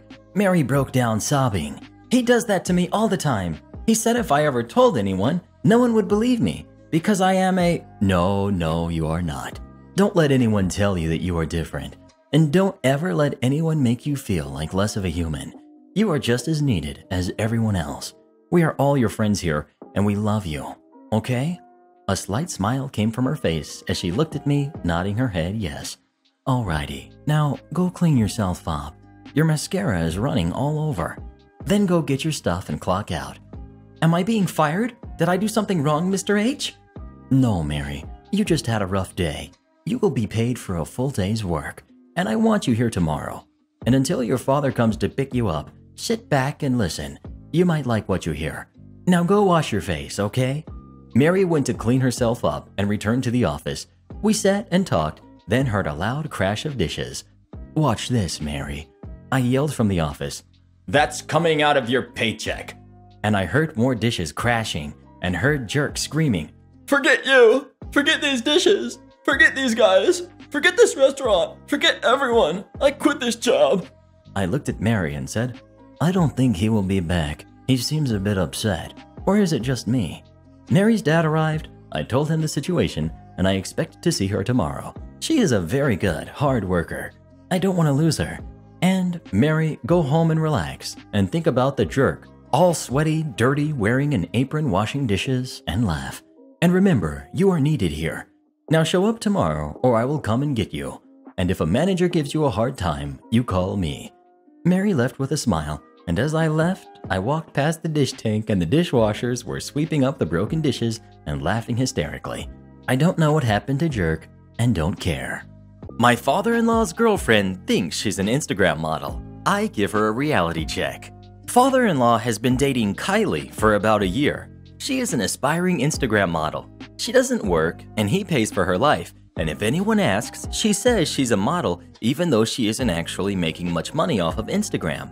I don't think she knew who his ex-wife was when she met him, but my mother-in-law was a huge supermodel in the 90s. She was mega successful, traveled the world, and Kylie definitely knew who she was when she heard the name. Kylie hates her and constantly talks crap about her, to the point my oldest kid doesn't want to be around his grandfather because of what he hears her saying about his grandmother. Last time they were all together, she asked my mother-in-law how many guys she had to get with for the necklace she was wearing.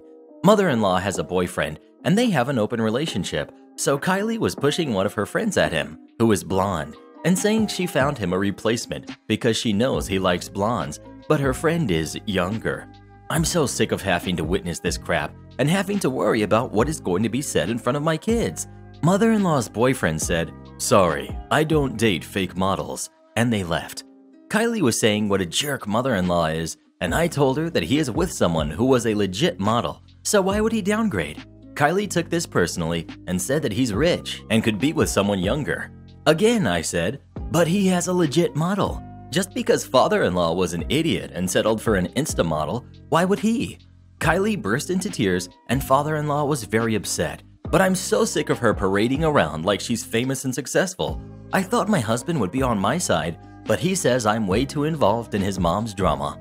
Now I feel a little bit like a jerk because I really think I hurt her. Do you think it was wrong for OP to say this? Or do you think our Instagram model got a taste of her own medicine? Please let us know. Talk smack, get cracked. That's what's up, bruh. Karen gets us suspended for a week. Okay, I work on elevators and was, at this time, an apprentice working on service jobs with a mechanic. We'll call him Rick.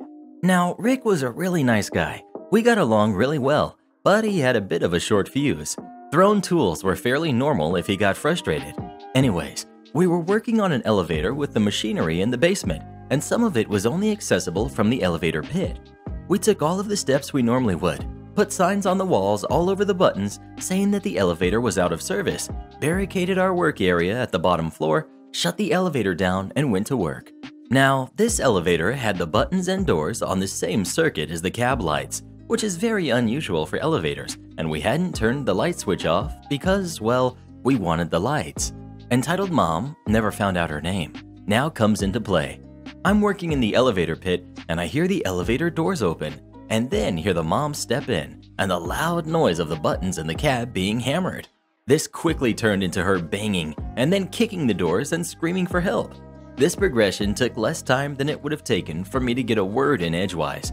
I, being the nice guy I am, yelled up to her to press the door open button, but as the sign she'd have to move to press the button said the elevator was out of order. A few confused sounding seconds later, the door opened and the mom exits. I'm thinking, okay, no big deal, situation over. Nope. The mom storms down the stairs, pretty fast I'll admit, and starts pounding on the bottom door where we've barricaded off our area. So she's already inside a barrier that's very much there for her safety, and she's screaming at me that I trapped her in the elevator and I need to turn it on now because her baby was on the 4th floor in her stroller and needed to come downstairs to go to an appointment. Now, Rick and I are, as I've said, pretty nice guys, and if she'd come and asked politely when the elevator would be fixed, he'd probably have sent me to go help her. Hey, I'm the apprentice, that's the breaks, but I'd happily go and give her a hand. Today would be different. I stayed where I was because, frankly, she can't get to me so she can have her tantrum. Then Rick arrived. She saw him and his elevator company shirt and went off that I had trapped her and the elevator fell and her baby was in the hallway and needed to come down right now, so we better get the elevator turned on right now.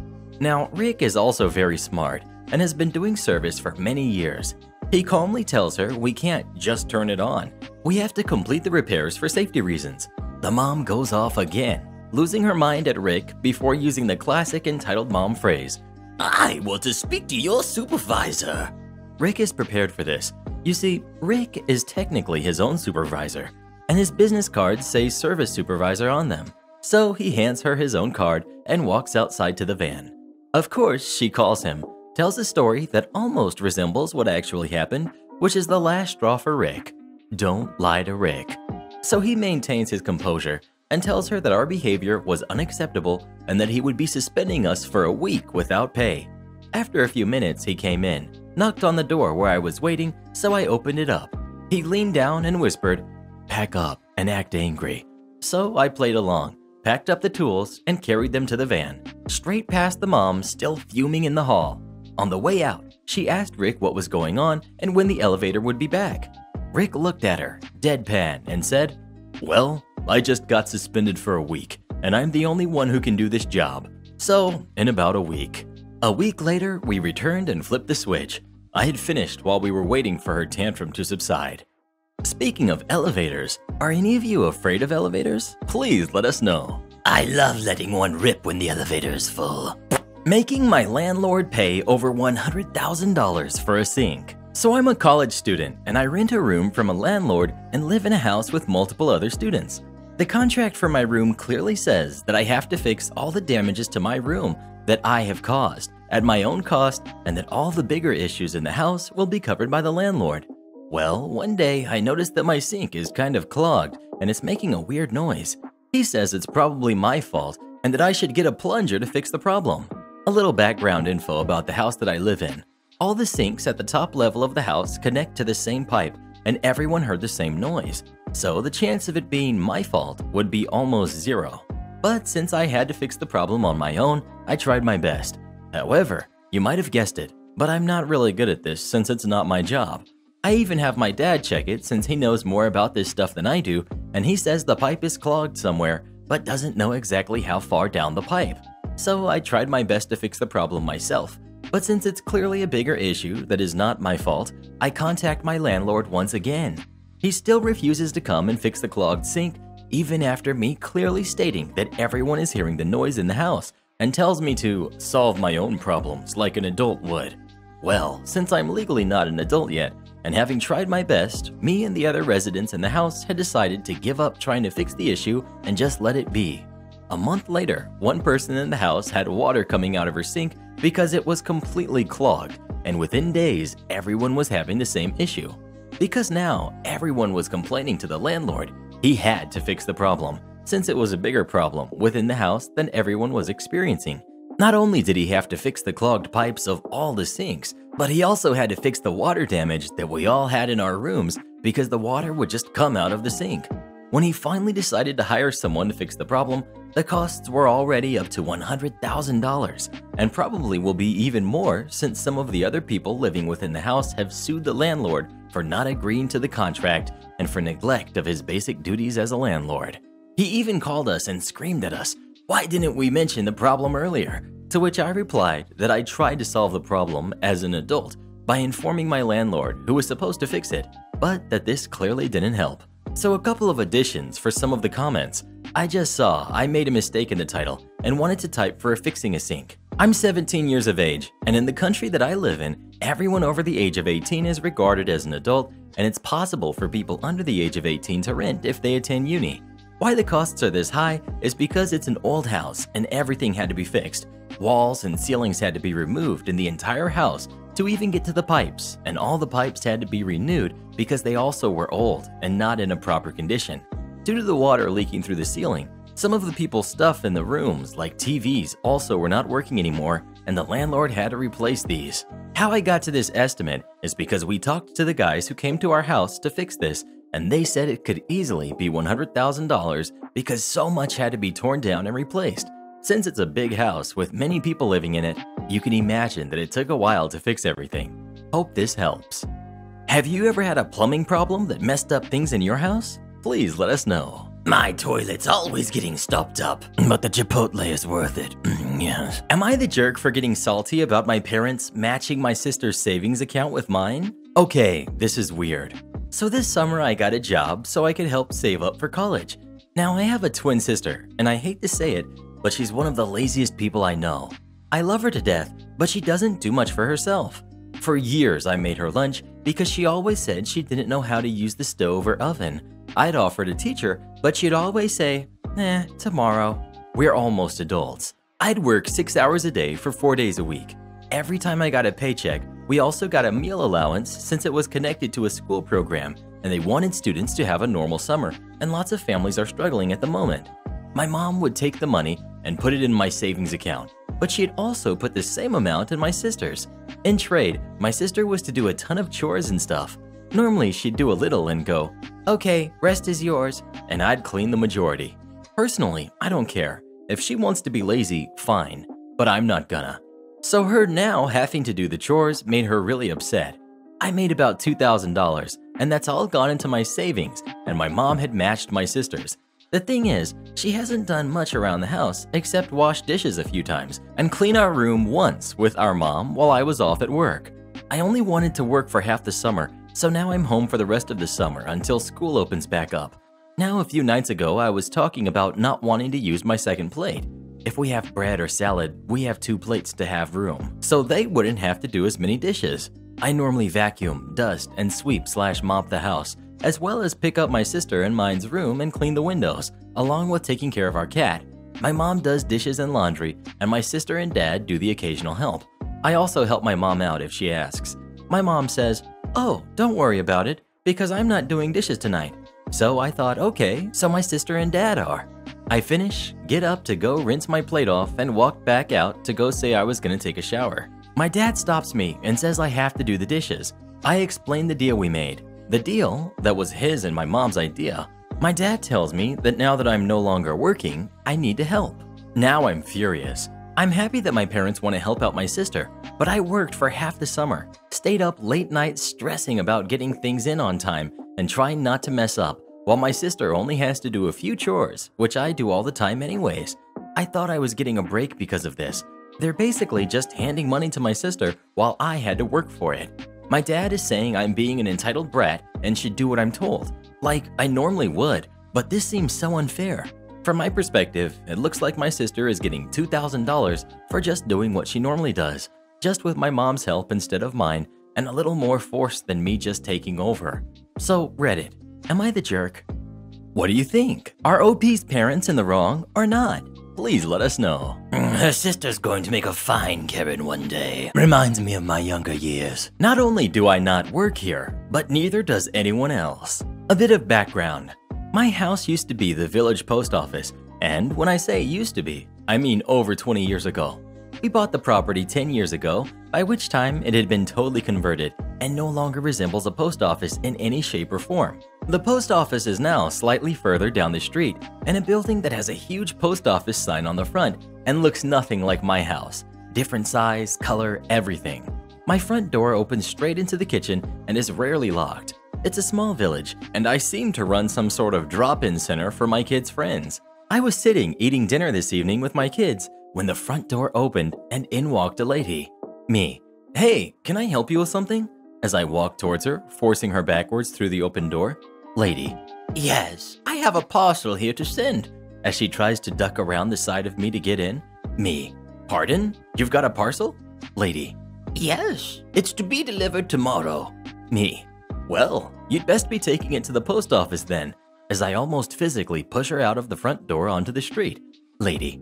Well, obviously, that's why I'm here. At which point, the light bulb in my head switches on. Me.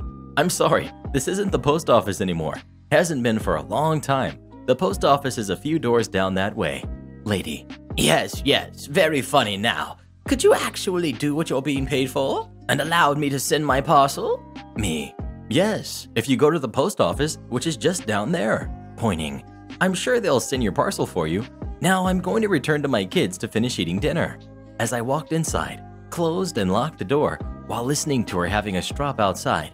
By all accounts, she found the post office, sent her parcel, and lodged a formal complaint against me, which gave the post office staff some entertainment for the afternoon. I'm really unsure as to what she was thinking. She's not even from the village. As I say, it's a small village. And she walked into what is obviously a house with a family sitting at the table eating when she walked in. Did she think I had hidden the post office counter behind the fridge or something? My husband keeps wandering into the kitchen asking me for stamps or envelopes or various other post office type things. Am I the jerk for being upset at my parents for not helping me pay for college? My parents didn't have much money growing up. We always had the bills covered and a bit for the occasional pizza night and a gift for each birthday and a family gift for Christmas. My parents said that they wanted us all to go to college and even encouraged us to join free college prep programs at our school for first-generation college students. My brother has bipolar. He used to cry and scream in the mornings when he had to get ready for school every day, even when he was 18. He would sometimes skip class and smoke after school and didn't do well academically. After applying at all of the state schools, he got into the worst one, no scholarships. I worked hard in school. I was interested in medicine and I ended up getting some scholarships and got into great colleges. I talked to my parents about loans and FAFSA, and they said I couldn't possibly afford to go to the good schools because the scholarship was non-renewable. I would have to pay all my dorm fees, tuition, books, food. I couldn't cover it. So I gave up my dream. I went to tech school and got an associate's part-time while working, worked and saved, then did 4 years college, all on my own. I was even asked to move out at 19 and still did it. The economy hit my parents hard. My older brother moved back home. After 3 years of college, he failed out and is now working at a gas station and periodically moves home when he can't afford rent. My dad found out Mom took out loans in secret to pay for my brother's college. He's so angry, but I'm angry at all of them. Because if she offered him loans that she will need to pay back, why didn't they help me? He didn't even show up to his classes and was on probation. He failed appreciating the arts, for heaven's sake. Dad doesn't understand why I'm upset with him, but I really don't want to be speaking to any of them right now. I'm working a $35,000 teaching job, and I'm drowning. Well, who do you agree with? OP or their parents? Please let us know. I used to have college loans too until I filed for bankruptcy. Yes. Do not make contact with anyone from work. Once upon a time, I was working with a major Australian telecommunications company. I worked in a call center with a group of underemployed lateral thinkers. It made work great as we were always discovering new things, but it made us a bit of a challenge to manage as the department tried to hobble us to fit into the cookie-cutter molds they expected of call center operators. We had a manager who was, if I was to be generous, useless. He once went on leave for 2 weeks without a replacement being arranged. I put a balloon with a face drawn on it at his desk as our interim team leader. Team productivity under Mr. Balloon was measurably better than when the team leader was there, and I proved it with reports and all. Suffice to say, our manager did not command respect. Fast forward a few months, and one of our colleagues figured out how to spoof emails.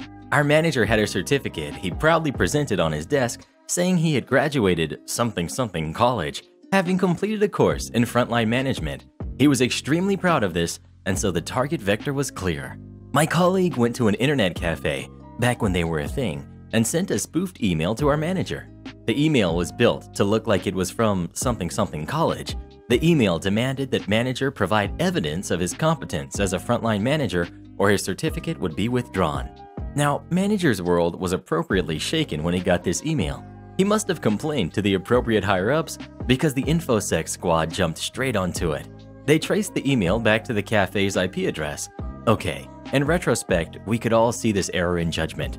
They printed out mugshots from the company's internal directory and identified my colleague as being the person who sent the email. Colleague was pulled into a day's worth of meetings as manager, manager's manager, etc., all leant on him pretty hard, trying to get him to confess so they could dismiss him for misconduct.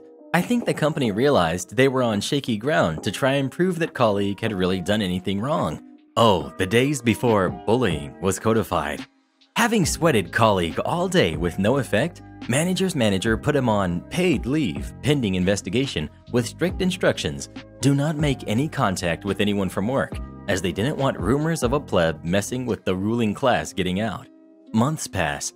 Colleague has not been in the office. The company has completed their investigation, but need to let colleague present his defense. But his mobile is disconnected, and he has connected a new phone number with a competitor. And he has moved home, and he is not replying to emails. He has ghosted, and the company doesn't know what to do. More months pass. I guess it gets to a point where the company can declare colleague legally dead, or at least say he has abandoned employment. They stop paying his wages. A few months pass. Manager's manager is walking through a business district in the city and runs into colleague. Colleague is in a flash suit with a briefcase, obviously hustling to a meeting himself. Manager's manager says, "Hello," asks colleague what he's been doing with himself. "I work for the major tech company now. I've been working with them since a couple of weeks after I was put on paid leave. I would have told you, but I was told not to communicate with anyone from work. Thanks for that second paycheck though." Lady tries to get in my car while I'm trying to parallel park. A couple years ago, I was back in my hometown after being gone a few years interviewing for a new job. I love the city I'm from, and I had deliberately planned to be there for my birthday weekend so I could spend some time in some of my old haunts. I decided one day I would stop by the locally owned coffee shop where I used to spend hours consuming coffee and free Wi-Fi, catch up on old times. Now, the coffee shop is located along a very busy 4-lane street. During off-peak hours, though, it's legal to parallel park in the lanes closest to the sidewalk. I've always hated parallel parking, but I decide it's easier than waiting for a spot to open up in the very small parking lot in the alley behind the coffee shop. I luck out, and there's an open spot at the very end of the road, so I just need to pull in. But it always makes me nervous pulling in because of how busy the road is, and when I get nervous, I get worse at parallel parking. So I pull up and start backing into the space, and I think I'm doing okay, when suddenly my back door flies open in the middle of me straightening up my car. A middle-aged lady just starts picking up a bunch of bags and trying to stack them in my back seat. The lady just starts trying to load her stuff in my back seat. Confused and still halfway in the road, I ask her, "May I help you, ma'am?" She replies, No, I just need to get all my stuff in, and then I'll be ready to go.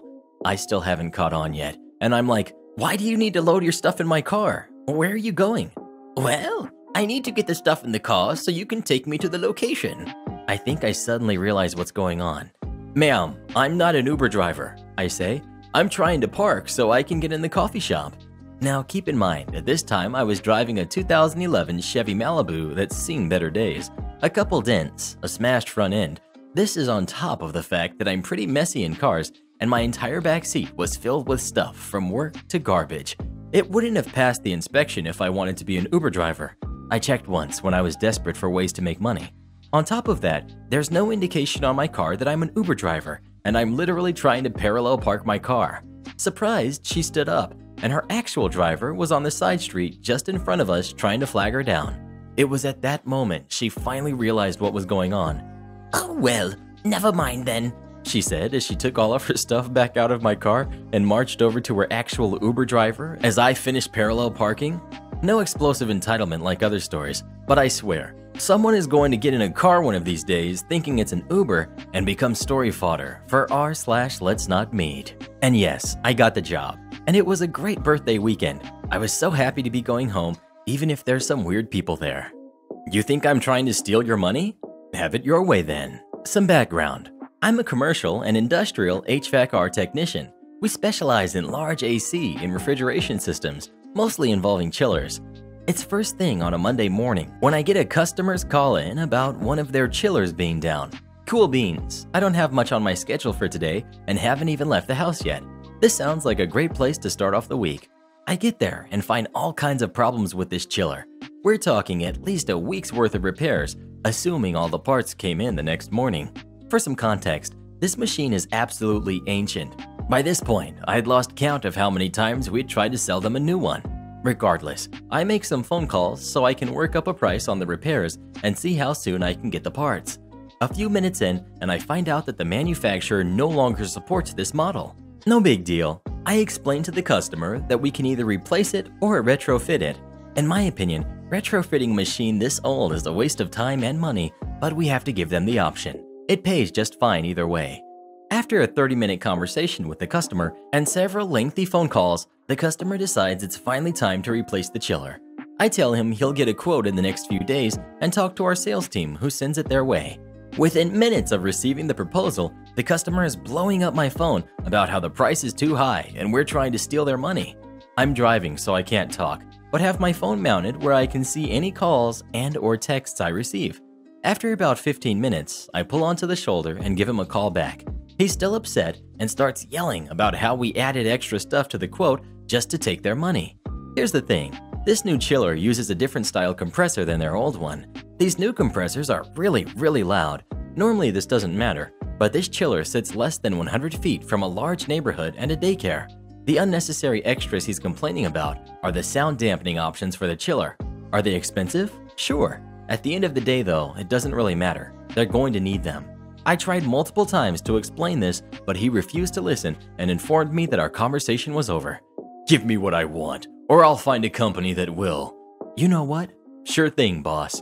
I inform our sales office, who had me hand-deliver the new proposal along with a document explaining the issues with what he's asking for. I had him sign it and left him a copy. 3 months and a few $100,000 later, and guess who can't run their brand new chiller? Why, you might ask? It violates the city noise ordinance. Anytime it starts up, they get fined. Need to fire it up to do maintenance? Fined. Need to fire it up because the other chillers are down? Fined. Control system hiccups and accidentally starts up? Fined. Their brand new chiller is nothing more than a big expensive paperweight.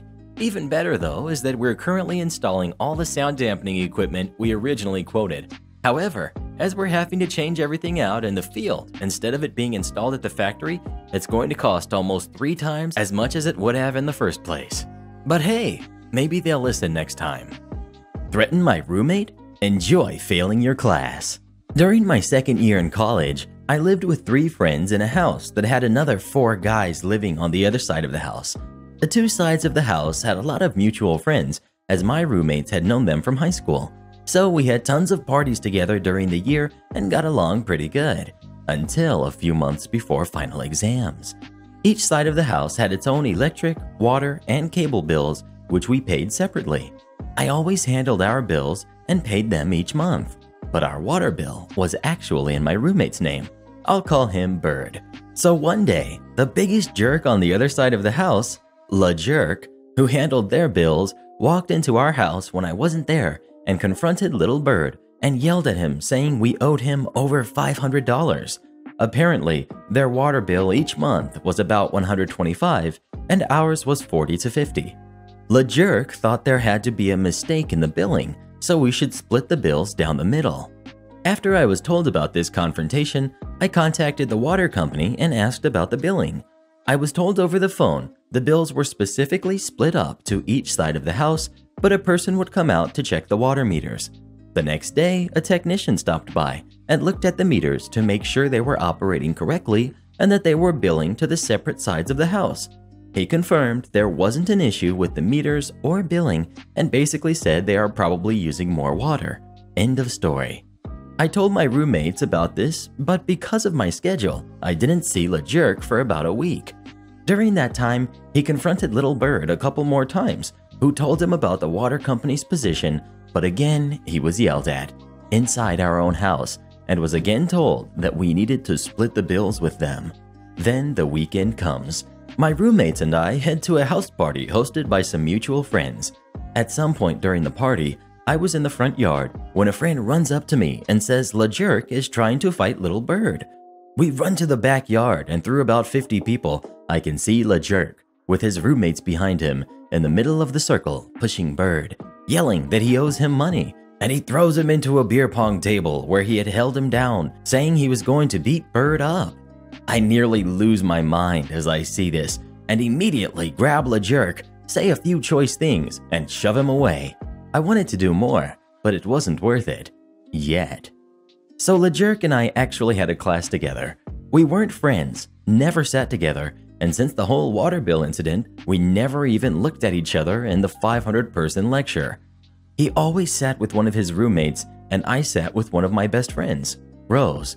As the water bill fight somewhat subsided and the final exam got near, LaJerk and his roommate started to act more civil and would even make small talk to Rose and I in the hall about the final worth 75% of the grade, topics to study, blah blah blah.